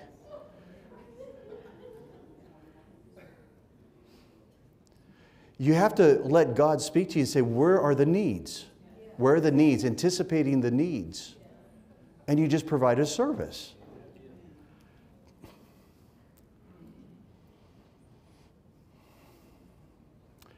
So I listened to 30, maybe 40 years of prophecies about the world ending in just a couple weeks. And I went on and on about this. I lost my hair. I'm like, beans and rice. I don't even remember where I buried this stuff, And I'm thinking I'm going to put money in my backyard. No, not money. It's going to have to be gold. Oh, no, that's too expensive. Silver. Okay, so you do all these things, okay? I'm not saying you don't do this, but what I'm saying is, what about just helping your neighbor? You want a supernatural event? Actually admit you're wrong. I know people, they've never been wrong. I know people, they've never been wrong. And you almost want to trip them, you know? You have to resist, like, hoping they mess up, you know? You have to pray all the time. Lord, forgive me. That perfect person. At what point do you just turn yourself in and say, Lord, I want a supernatural event in my life, and I'm going to walk in love. I'm going to believe the best of everyone. I'm going to suffer for doing right.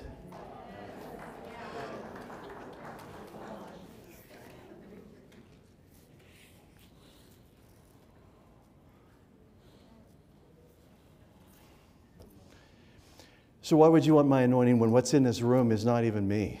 Where did ministry come where it's this person's anointing, this gift, that gift? Whatever happened to the body of Christ getting together and agreeing is touching any one thing and it shall be done for them? Whatever happened to the prayers that Jesus told us to pray? If you even agree as touching any one thing, 2 or more, it'll be done for you. He said, wherever 2 or more gather in my name, I will be there in the midst of them. Well, I can count. There's more than 2 here. So Jesus is here. Jesus is here. So why aren't we getting together and agreeing upon touching anything and it shall be done? What does Psalms 110 say? Kathy's going to tell me here in a second. But it talks about the rod. It talks about, I shall place a rod in the midst of you. It's a rod of judgment to those who have not processed Jesus Christ right. But it's a rod of righteousness. But it's righteousness, the word righteousness is zedek in Hebrew, which also righteousness is just as strong. Righteousness is just as strong as justice. It's the same word. And so even my name, my last name is from zedek, which means justice or righteousness. Okay, so if God places his rod in Psalms 110, it says he places his rod there, then what happens is something, everybody listening, right? Something from the other realm comes and rests among us. Okay, something supernatural from the other realm. This is happening all the time to you. You read about it happening to Cornelius. But it's happening to you all the time. You need 2 or 3 angels to help you. In the days we live in, and based on how you drive, you need at least 2 or 3. You guys are crazy here. I'm serious. I can't wait. Chris, I can't wait to get back to the airplane. Carol, the safest place, that's the safest place. I'm serious. I'll fly all day. Nothing. I park the airplane. I get in the car. And I have 3 near-death experiences on the way home. And it's only an 8-minute drive.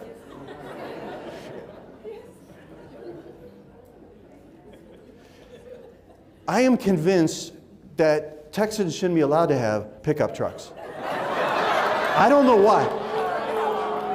No, let me explain. Let me explain. I have seen pickup trucks do things that I did not know were possible, and I guarantee that the manufacturer has not tested.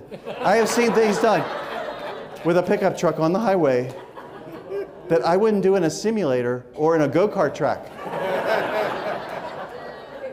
So when I'm driving in Texas and I see a pickup truck coming up on me with a closure rate of about 130 miles an hour, I just rather just go head off to the side and not be involved with the YouTube video that's going to be placed. Because I'm going to be involved in something. And it's going to involve something airborne. Okay, so God is trusting you with the supernatural, but the supernatural is really inside of you.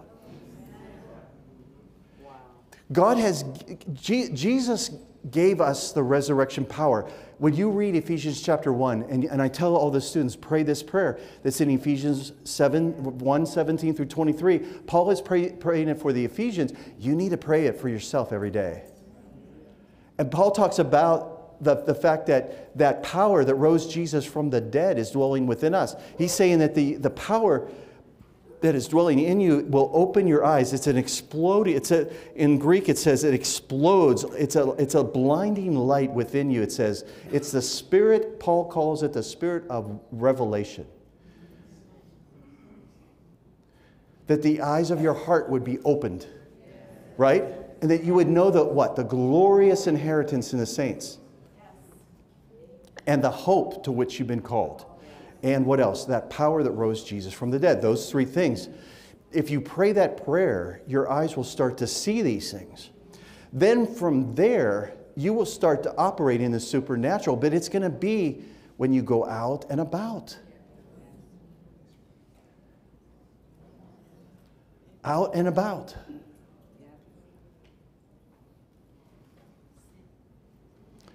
When we all have this hope within us, when we all have this Spirit of God in us, and we all agree as touching one thing, it shall be done for us.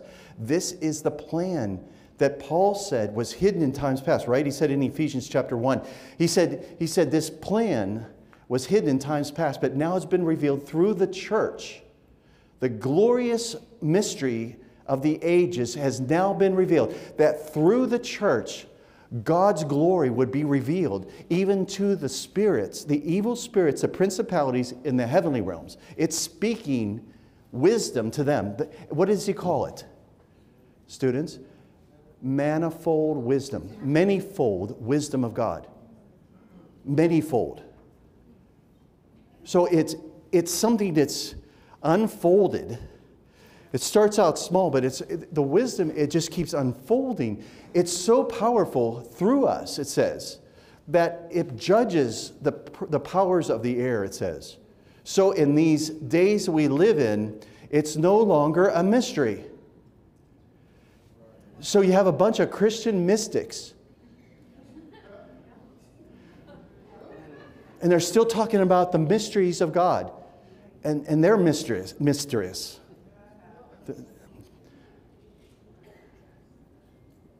Paul in his day, 60 AD, he said that it's been revealed.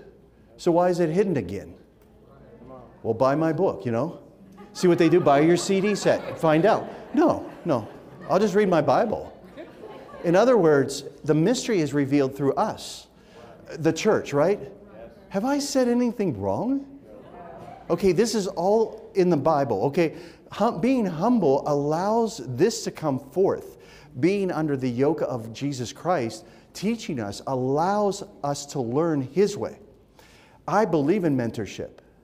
I believe it's a fast track. I believe that submitting to someone else that's walking in it and to teach, and that person's not afraid for you to exceed them. Because Jesus said, you're going to do the same things I'm doing and even greater things than these because I go to the Father.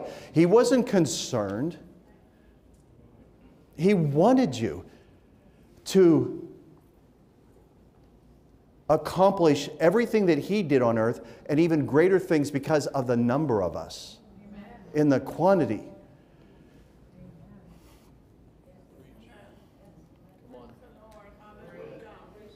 So what I found is this. In the Christian cartel, everything's fine until you start doing better than them.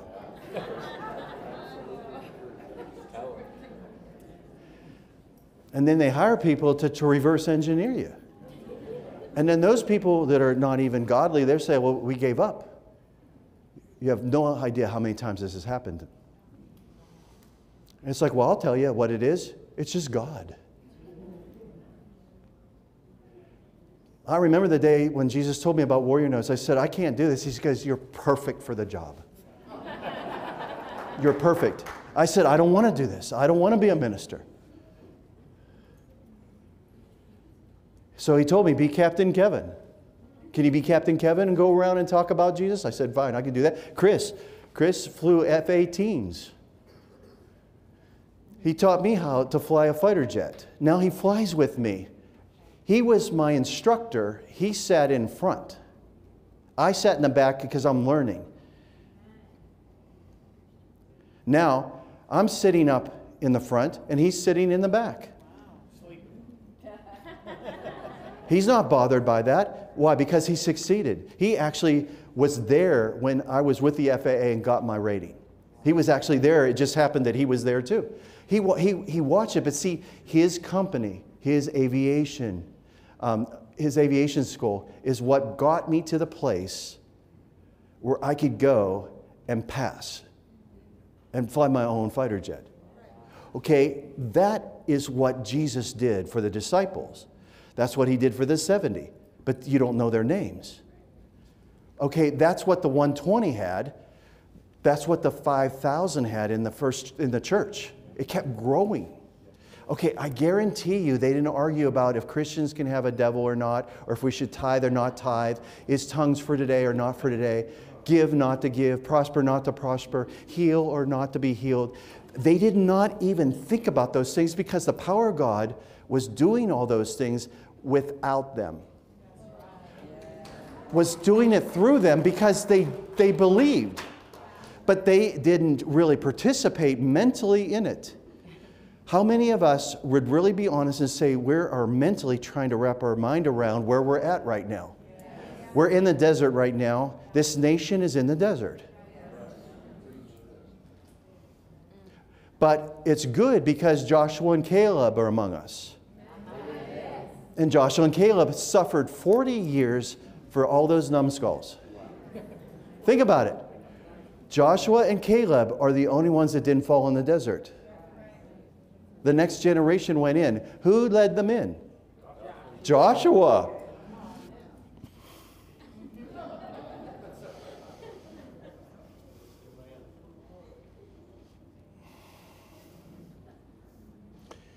Wow. What I feel right now, espresso can't do.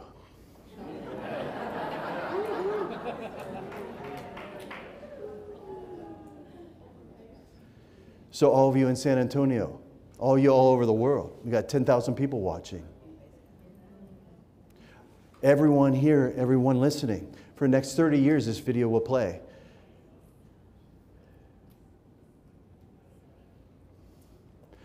All of you have a chance to allow God to intervene right now. It doesn't matter where you're at. I mean, I'm telling you, if you have a credit card in your pocket, if you have a cell phone, whoever they is, knows where you're at. I've never met they, but I guess they're really bad people. But they know where you're at right now. I guarantee you, your bank knows exactly where you're at. Okay, but you don't? Okay, but Jesus knows where you're at. Even if you don't know or realize who you are and what your purpose is, God has already written these things down. Okay, now listen to me. Listen to me. I am telling you this because I want you to go up and sit in the heavenly realms with Christ Jesus like Paul talked about. Paul talked about it in Ephesians chapter 2, verse 5, and in Colossians chapter 3, verses 1 and 2. He said, be seated with Christ. He said in Colossians, he said, set your affections on things above, not on earthly things, but where Christ is seated at the right hand of God. Right? We're seated with Christ in the heavenly realms, far above all rule and authority. Paul said that in the present tense. So while people are still looking at Jesus on the cross, he's not on the cross anymore. They're looking at the tomb. He's not in the tomb anymore. I mean, if you really want to be scriptural, you should have a pennant that has a throne, and that's where you're to be seated. What did Jesus say? You think this is sacrilegious. But Jesus said, those who overcome will sit with me on a throne. That's right. Ruling victorious. Those who are victorious will sit with me on a throne.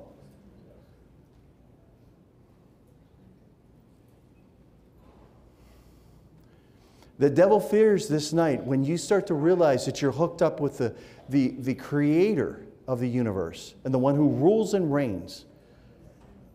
So this is what I want you to all to say. I want you to all agree with this. I want you to honestly tell God right now that you don't blame Him for what the devil has done. Come on now, lip it up, lip it up. Do you need a cup of coffee first? Can you lip it up a little bit and say this with me? Let's say it. Lord, I don't blame you. Make the devil pay. All right? Well, I feel better.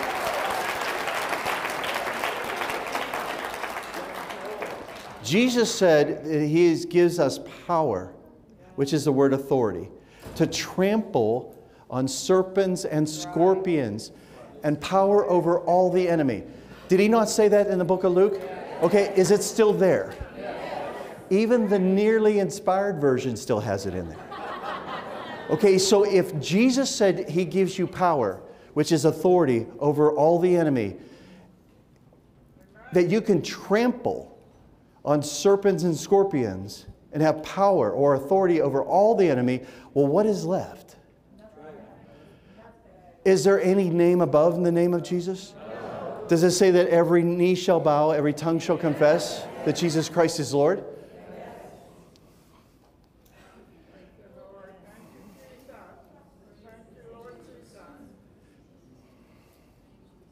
Receive your healing. Receive your healing right now. Listen, I'm not leaving until you receive. I'm not leaving. I'm going to stand here and stare at you. And if I want your opinion, I'll give it to you.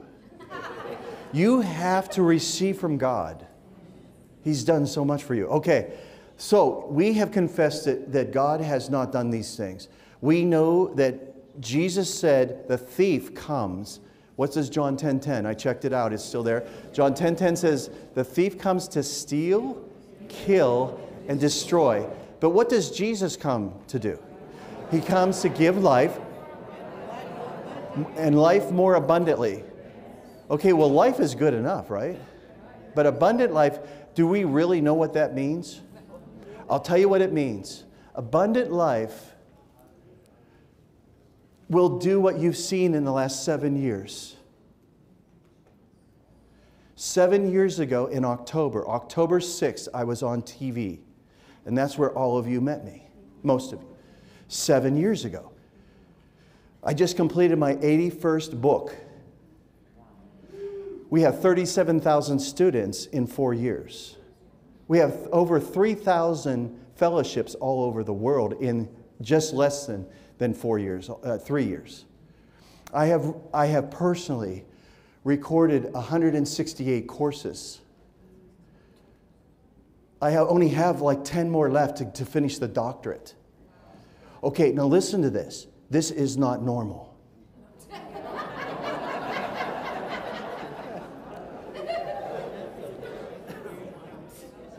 But did you ever think that He's doing this in my life for you? To show you what is available.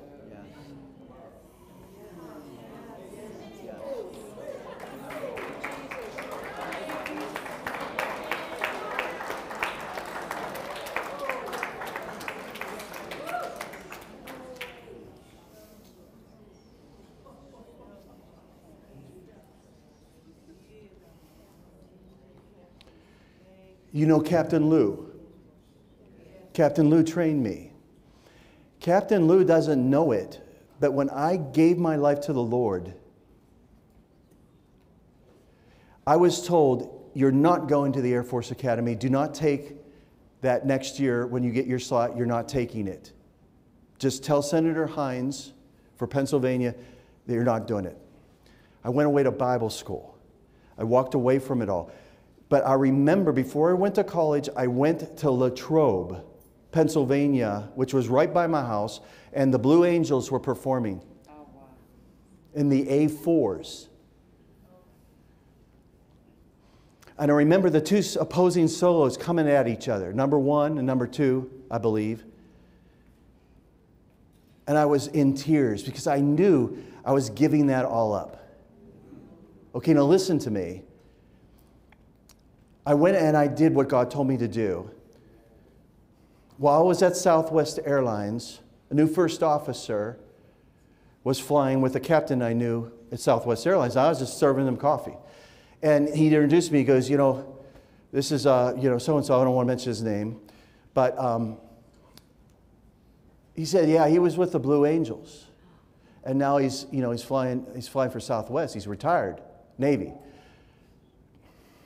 I said, well, which aircraft did you fly? He goes, the A4. I go,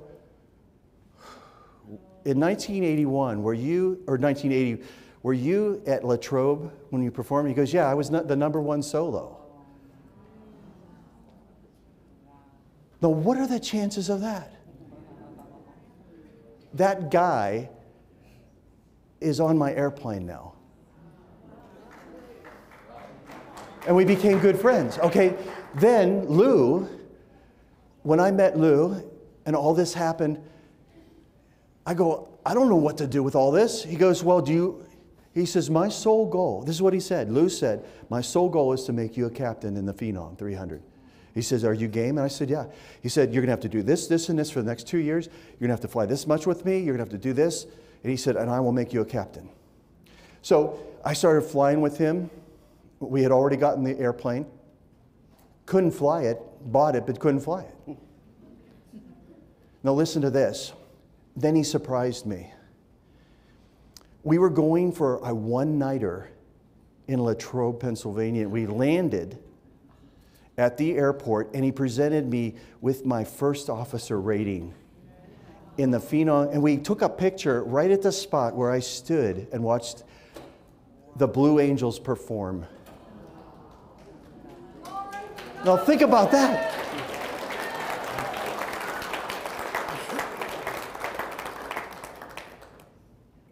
I have so many stories like that, where it comes right back around. And God doesn't forget a thing. Amen?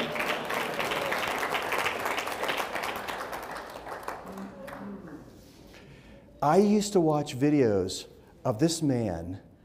I learned how to fly the airplane by watching YouTube videos with this man right here. I learned how to do the walk around the aircraft. I learned how to fly the airplane by watching videos, and I had not met him. And now I'm flying with him. He's not in the computer anymore. He's in the car. Okay. Are you following me? See, your Christianity should be about manifestation too. It shouldn't just be dreams and ground school and studying and hoping. Sometime it has to break through. The power that it takes to break through is the same authority that Jesus gave us to trample on serpents and scorpions. If God is not keeping you from your dreams, then who is?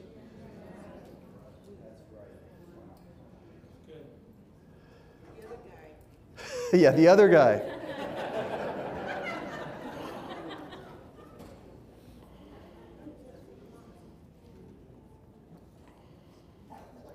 I remember the day when I woke up in Phoenix, Arizona, in my house, and Kathy left for the first service at the church, and then I always go to the second service, and she goes to the first service, and she saves me a seat. And this is back when we first got married. And so I would fly 6 days. I would fly Monday through Saturday, because that's all the FAA would allow me to fly at my job. So 7th day was off. And so I would sleep in a little bit and then go to the service. And we had 2 cars, but just don't worry about it because we weren't ministers. We had 2 cars and we paid for them, okay? It wasn't from offerings. We actually had a nice house too. Can you imagine that? We worked for it. Okay, so I fell back asleep, and when I woke up, I was like in one of those things where I couldn't tell if I was in a dream, one of those. And I looked up, and the house rumbled and shook, and the Lord said, humble yourself under my mighty hand, and I will lift you up in due season. And I looked up, and there was a giant hand right above me.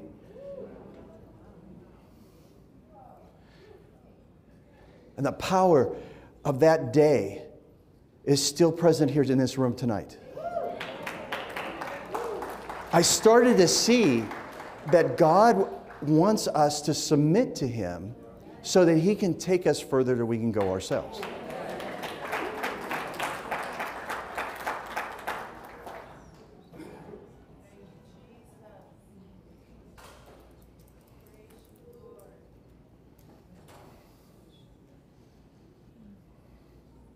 Now, the Father is in this room, and the Holy Spirit is wanting through the Father is wanting to work in your hearts right now.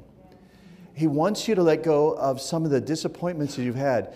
What we do is we want closure, but it's really not closure. We want disclosure. We want God to explain why the angels let things happen, why these terrible things happen to us. We want disclosure. God wants closure. Okay, there are things that are beyond your understanding right now. You can't handle everything that is going on around you. That's why it's hidden from you. Sometimes we just have to love God and trust God and live simply.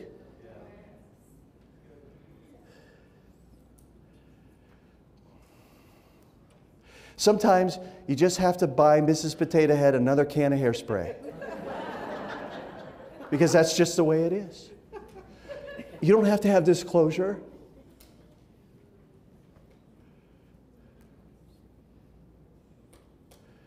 What is he talking about? You'll get it someday. What I'm telling you is that God has something for you, but He doesn't have to explain Himself because it's much too great for you. Yeah, you will. You'll take it. Okay, let's stand. Now, I want you all to pray because the reason why we only do one-nighters here is because we cannot find a venue that we are allowed to rent for a whole weekend. Can you imagine that? We have not been able to find something to hold over 1,000 people. Now, why would I want to get anything under 1,000 when we got 1,200 to 1,500 people that are waiting to get in? Okay, so we have struggled in prayer to get into this city. You got to be kidding me. It's the same with Dallas. We fought for 3 years to get into Dallas because we needed a big venue. All right, so what is the resistance in this city? That I got to make a fuel stop to be able to talk to you on my way to California. It's almost like you have to trick the devils. Oh, we're just going to stop for fuel. Oh, there's a ballroom. Oh, boy. So all of you need to agree as touching this, that the Lord has His way with San Antonio. Amen? Okay. So that we come here and we spend a whole weekend. We have spent a whole weekend. We do an air show. We do the kids. We teach the Word of God. And we activate this body of believers here to do the works of Jesus. Okay. The Lord definitely wants you to start to dream again. So if you're not having dreams at night, or if you're having dreams that are not of God, this is for you, which is probably everybody. But you need to fulfill what the prophet Joel prophesied about, is that in the latter days, in these last days, that God's going to pour out His Spirit, and we're going to dream dreams and have visions, and we're going to prophesy, right?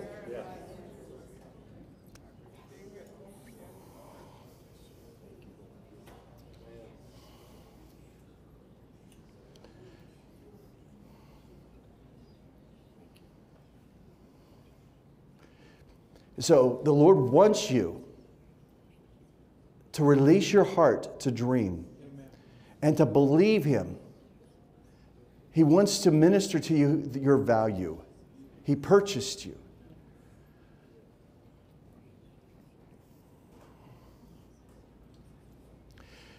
So let's pray. You ready? Oh, no, you're not. You're not. Because you're not bracing yourself. The 120 braced themselves. Because the place shook. There was a mighty rushing wind. There were tongues of fire. Oh, I don't believe in that tongue stuff. Well, you're about to believe in it. You're going to need a fire extinguisher when I'm done. Okay, tongues of fire. They were prophesying. It says that they appeared to be drunk. Peter says these are not drunk as you suppose. But this is that which was spoken by the prophet Joel. What would cause them to look drunk? They were inebriated with the power of God. All right, so you have to get ready for God to intervene in your life. I mean, certainly He needs to get into your checkbook right now. And He needs to get into your body and start messing with the evil agenda that has been placed on you. Come on now. Amen. You need a dream because God's going to show you according to Jesus, if you want to bring Him into it. Jesus said that the Spirit, when He comes, He's going to lead you into all truth. And He's going to remind you of things that I said, and He said also He's going to show you things to come. Well, don't you think He's going to show you about the evil agenda that's been planned against you? Don't you think that He can take you to your future and show you the business that you should have started 10 years ago? But it's okay because He's going to get you everything you need and you're going to make up for it. He might show you that you need to start a cleanse and get rid of the metals in your body. Just in case some frequencies might be released and you start cooking like you're in the microwave. You might want to start killing mosquitoes every time you get a chance. You might not want to eat 1-cent burgers. Just backing out of the cave. We still on? They didn't kick us off? Good. See, okay, the red light's still on. This is good. Right. See, the Spirit can show you the things that are hidden. He can show you what you need to do in your own life about your crazy relatives. I got a word for you from God. Don't answer your phone.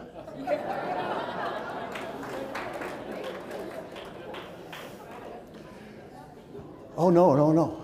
We have people that are on the drama list. Comes up drama. Now, if you want drama, that's fine with you. All right? But you choose who you let into your life. Come on now. All right, you ready? All right. As the church, say it, as the church of the Lord Jesus Christ, we proclaim that we are His body on the earth.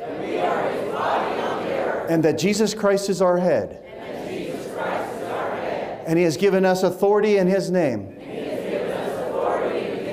And by His blood, we exercise authority against the principalities and the powers.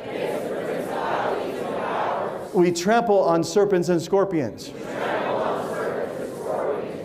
And we overcome all the power of the enemy.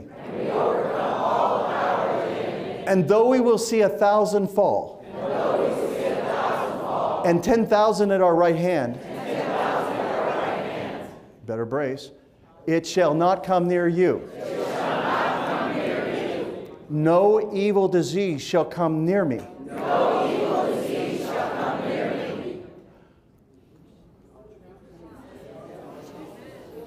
Completely decaffeinated. It wasn't even caffeinated. Do you feel that? That was the power of God. See, the power of God is authority as well. I'm coming down with a healing right now. I'm coming down with a healing. Say it, I'm coming down with a healing.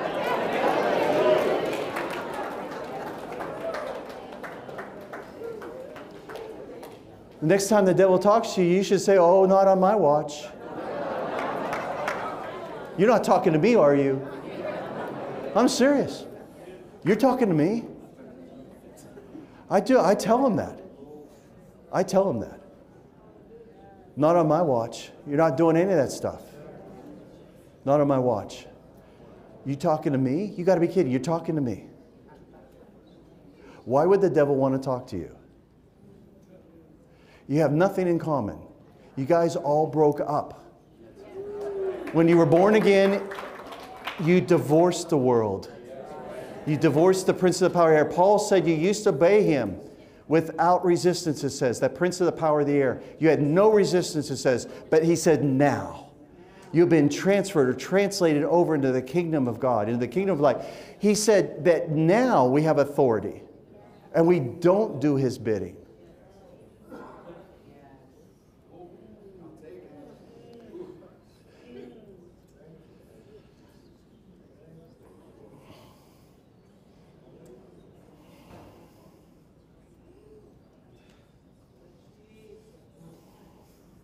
Chris.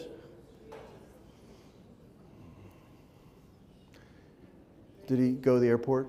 Oh. Chris, come on now. If you can stand up here.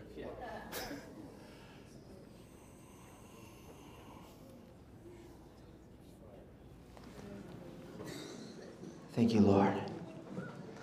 Father, we thank you for your glory. Your glory is your manifest presence. And Father, we decree and we declare in the Spirit right now that your glory will cover the earth as the waters cover the sea, Lord. Lord, we are after habitation. Lord, in our family, everywhere we go, Lord, we are crying out for habitation, God.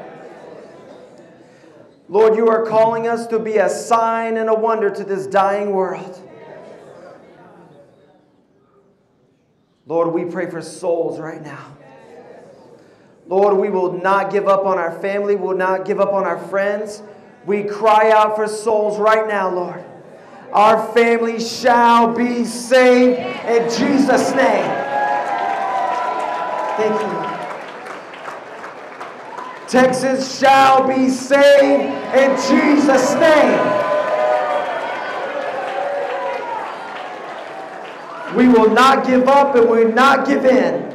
We will press forward in the mighty name of Jesus with your holy fire, God. We are your burning ones, Lord. And we will give you all the glory and all the praise in Jesus' mighty name.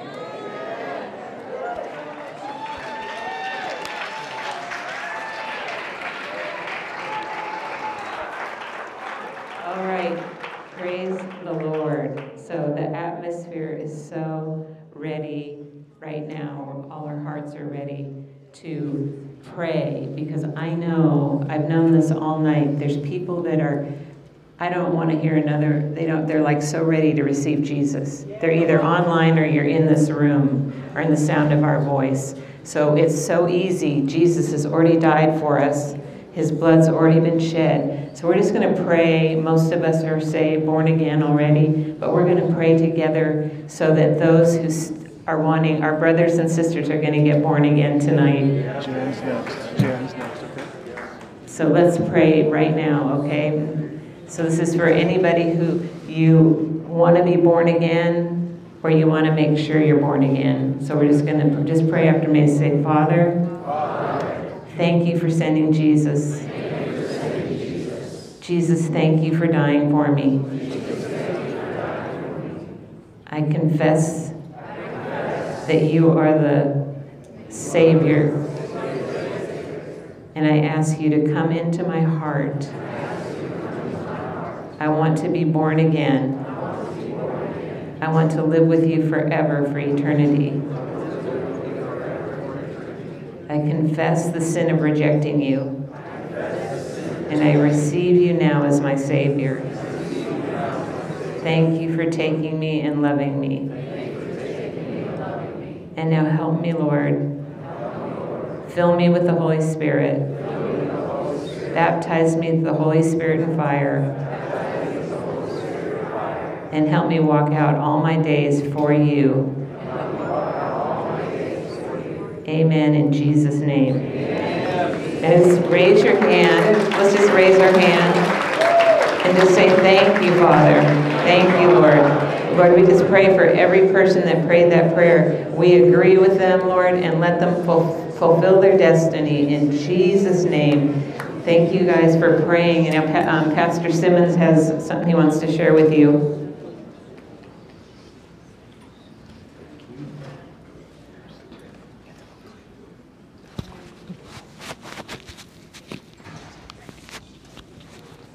Hallelujah.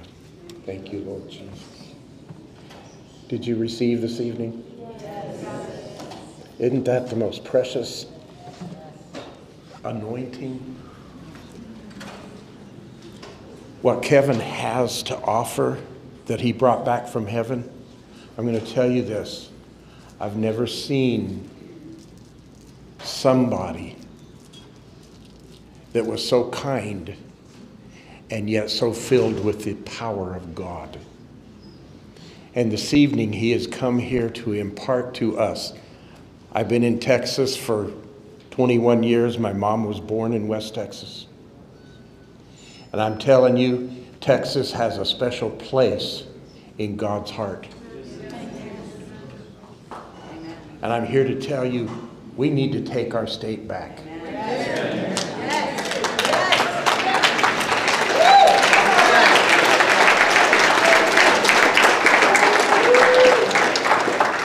And that's what we prayed out tonight. That's what happened.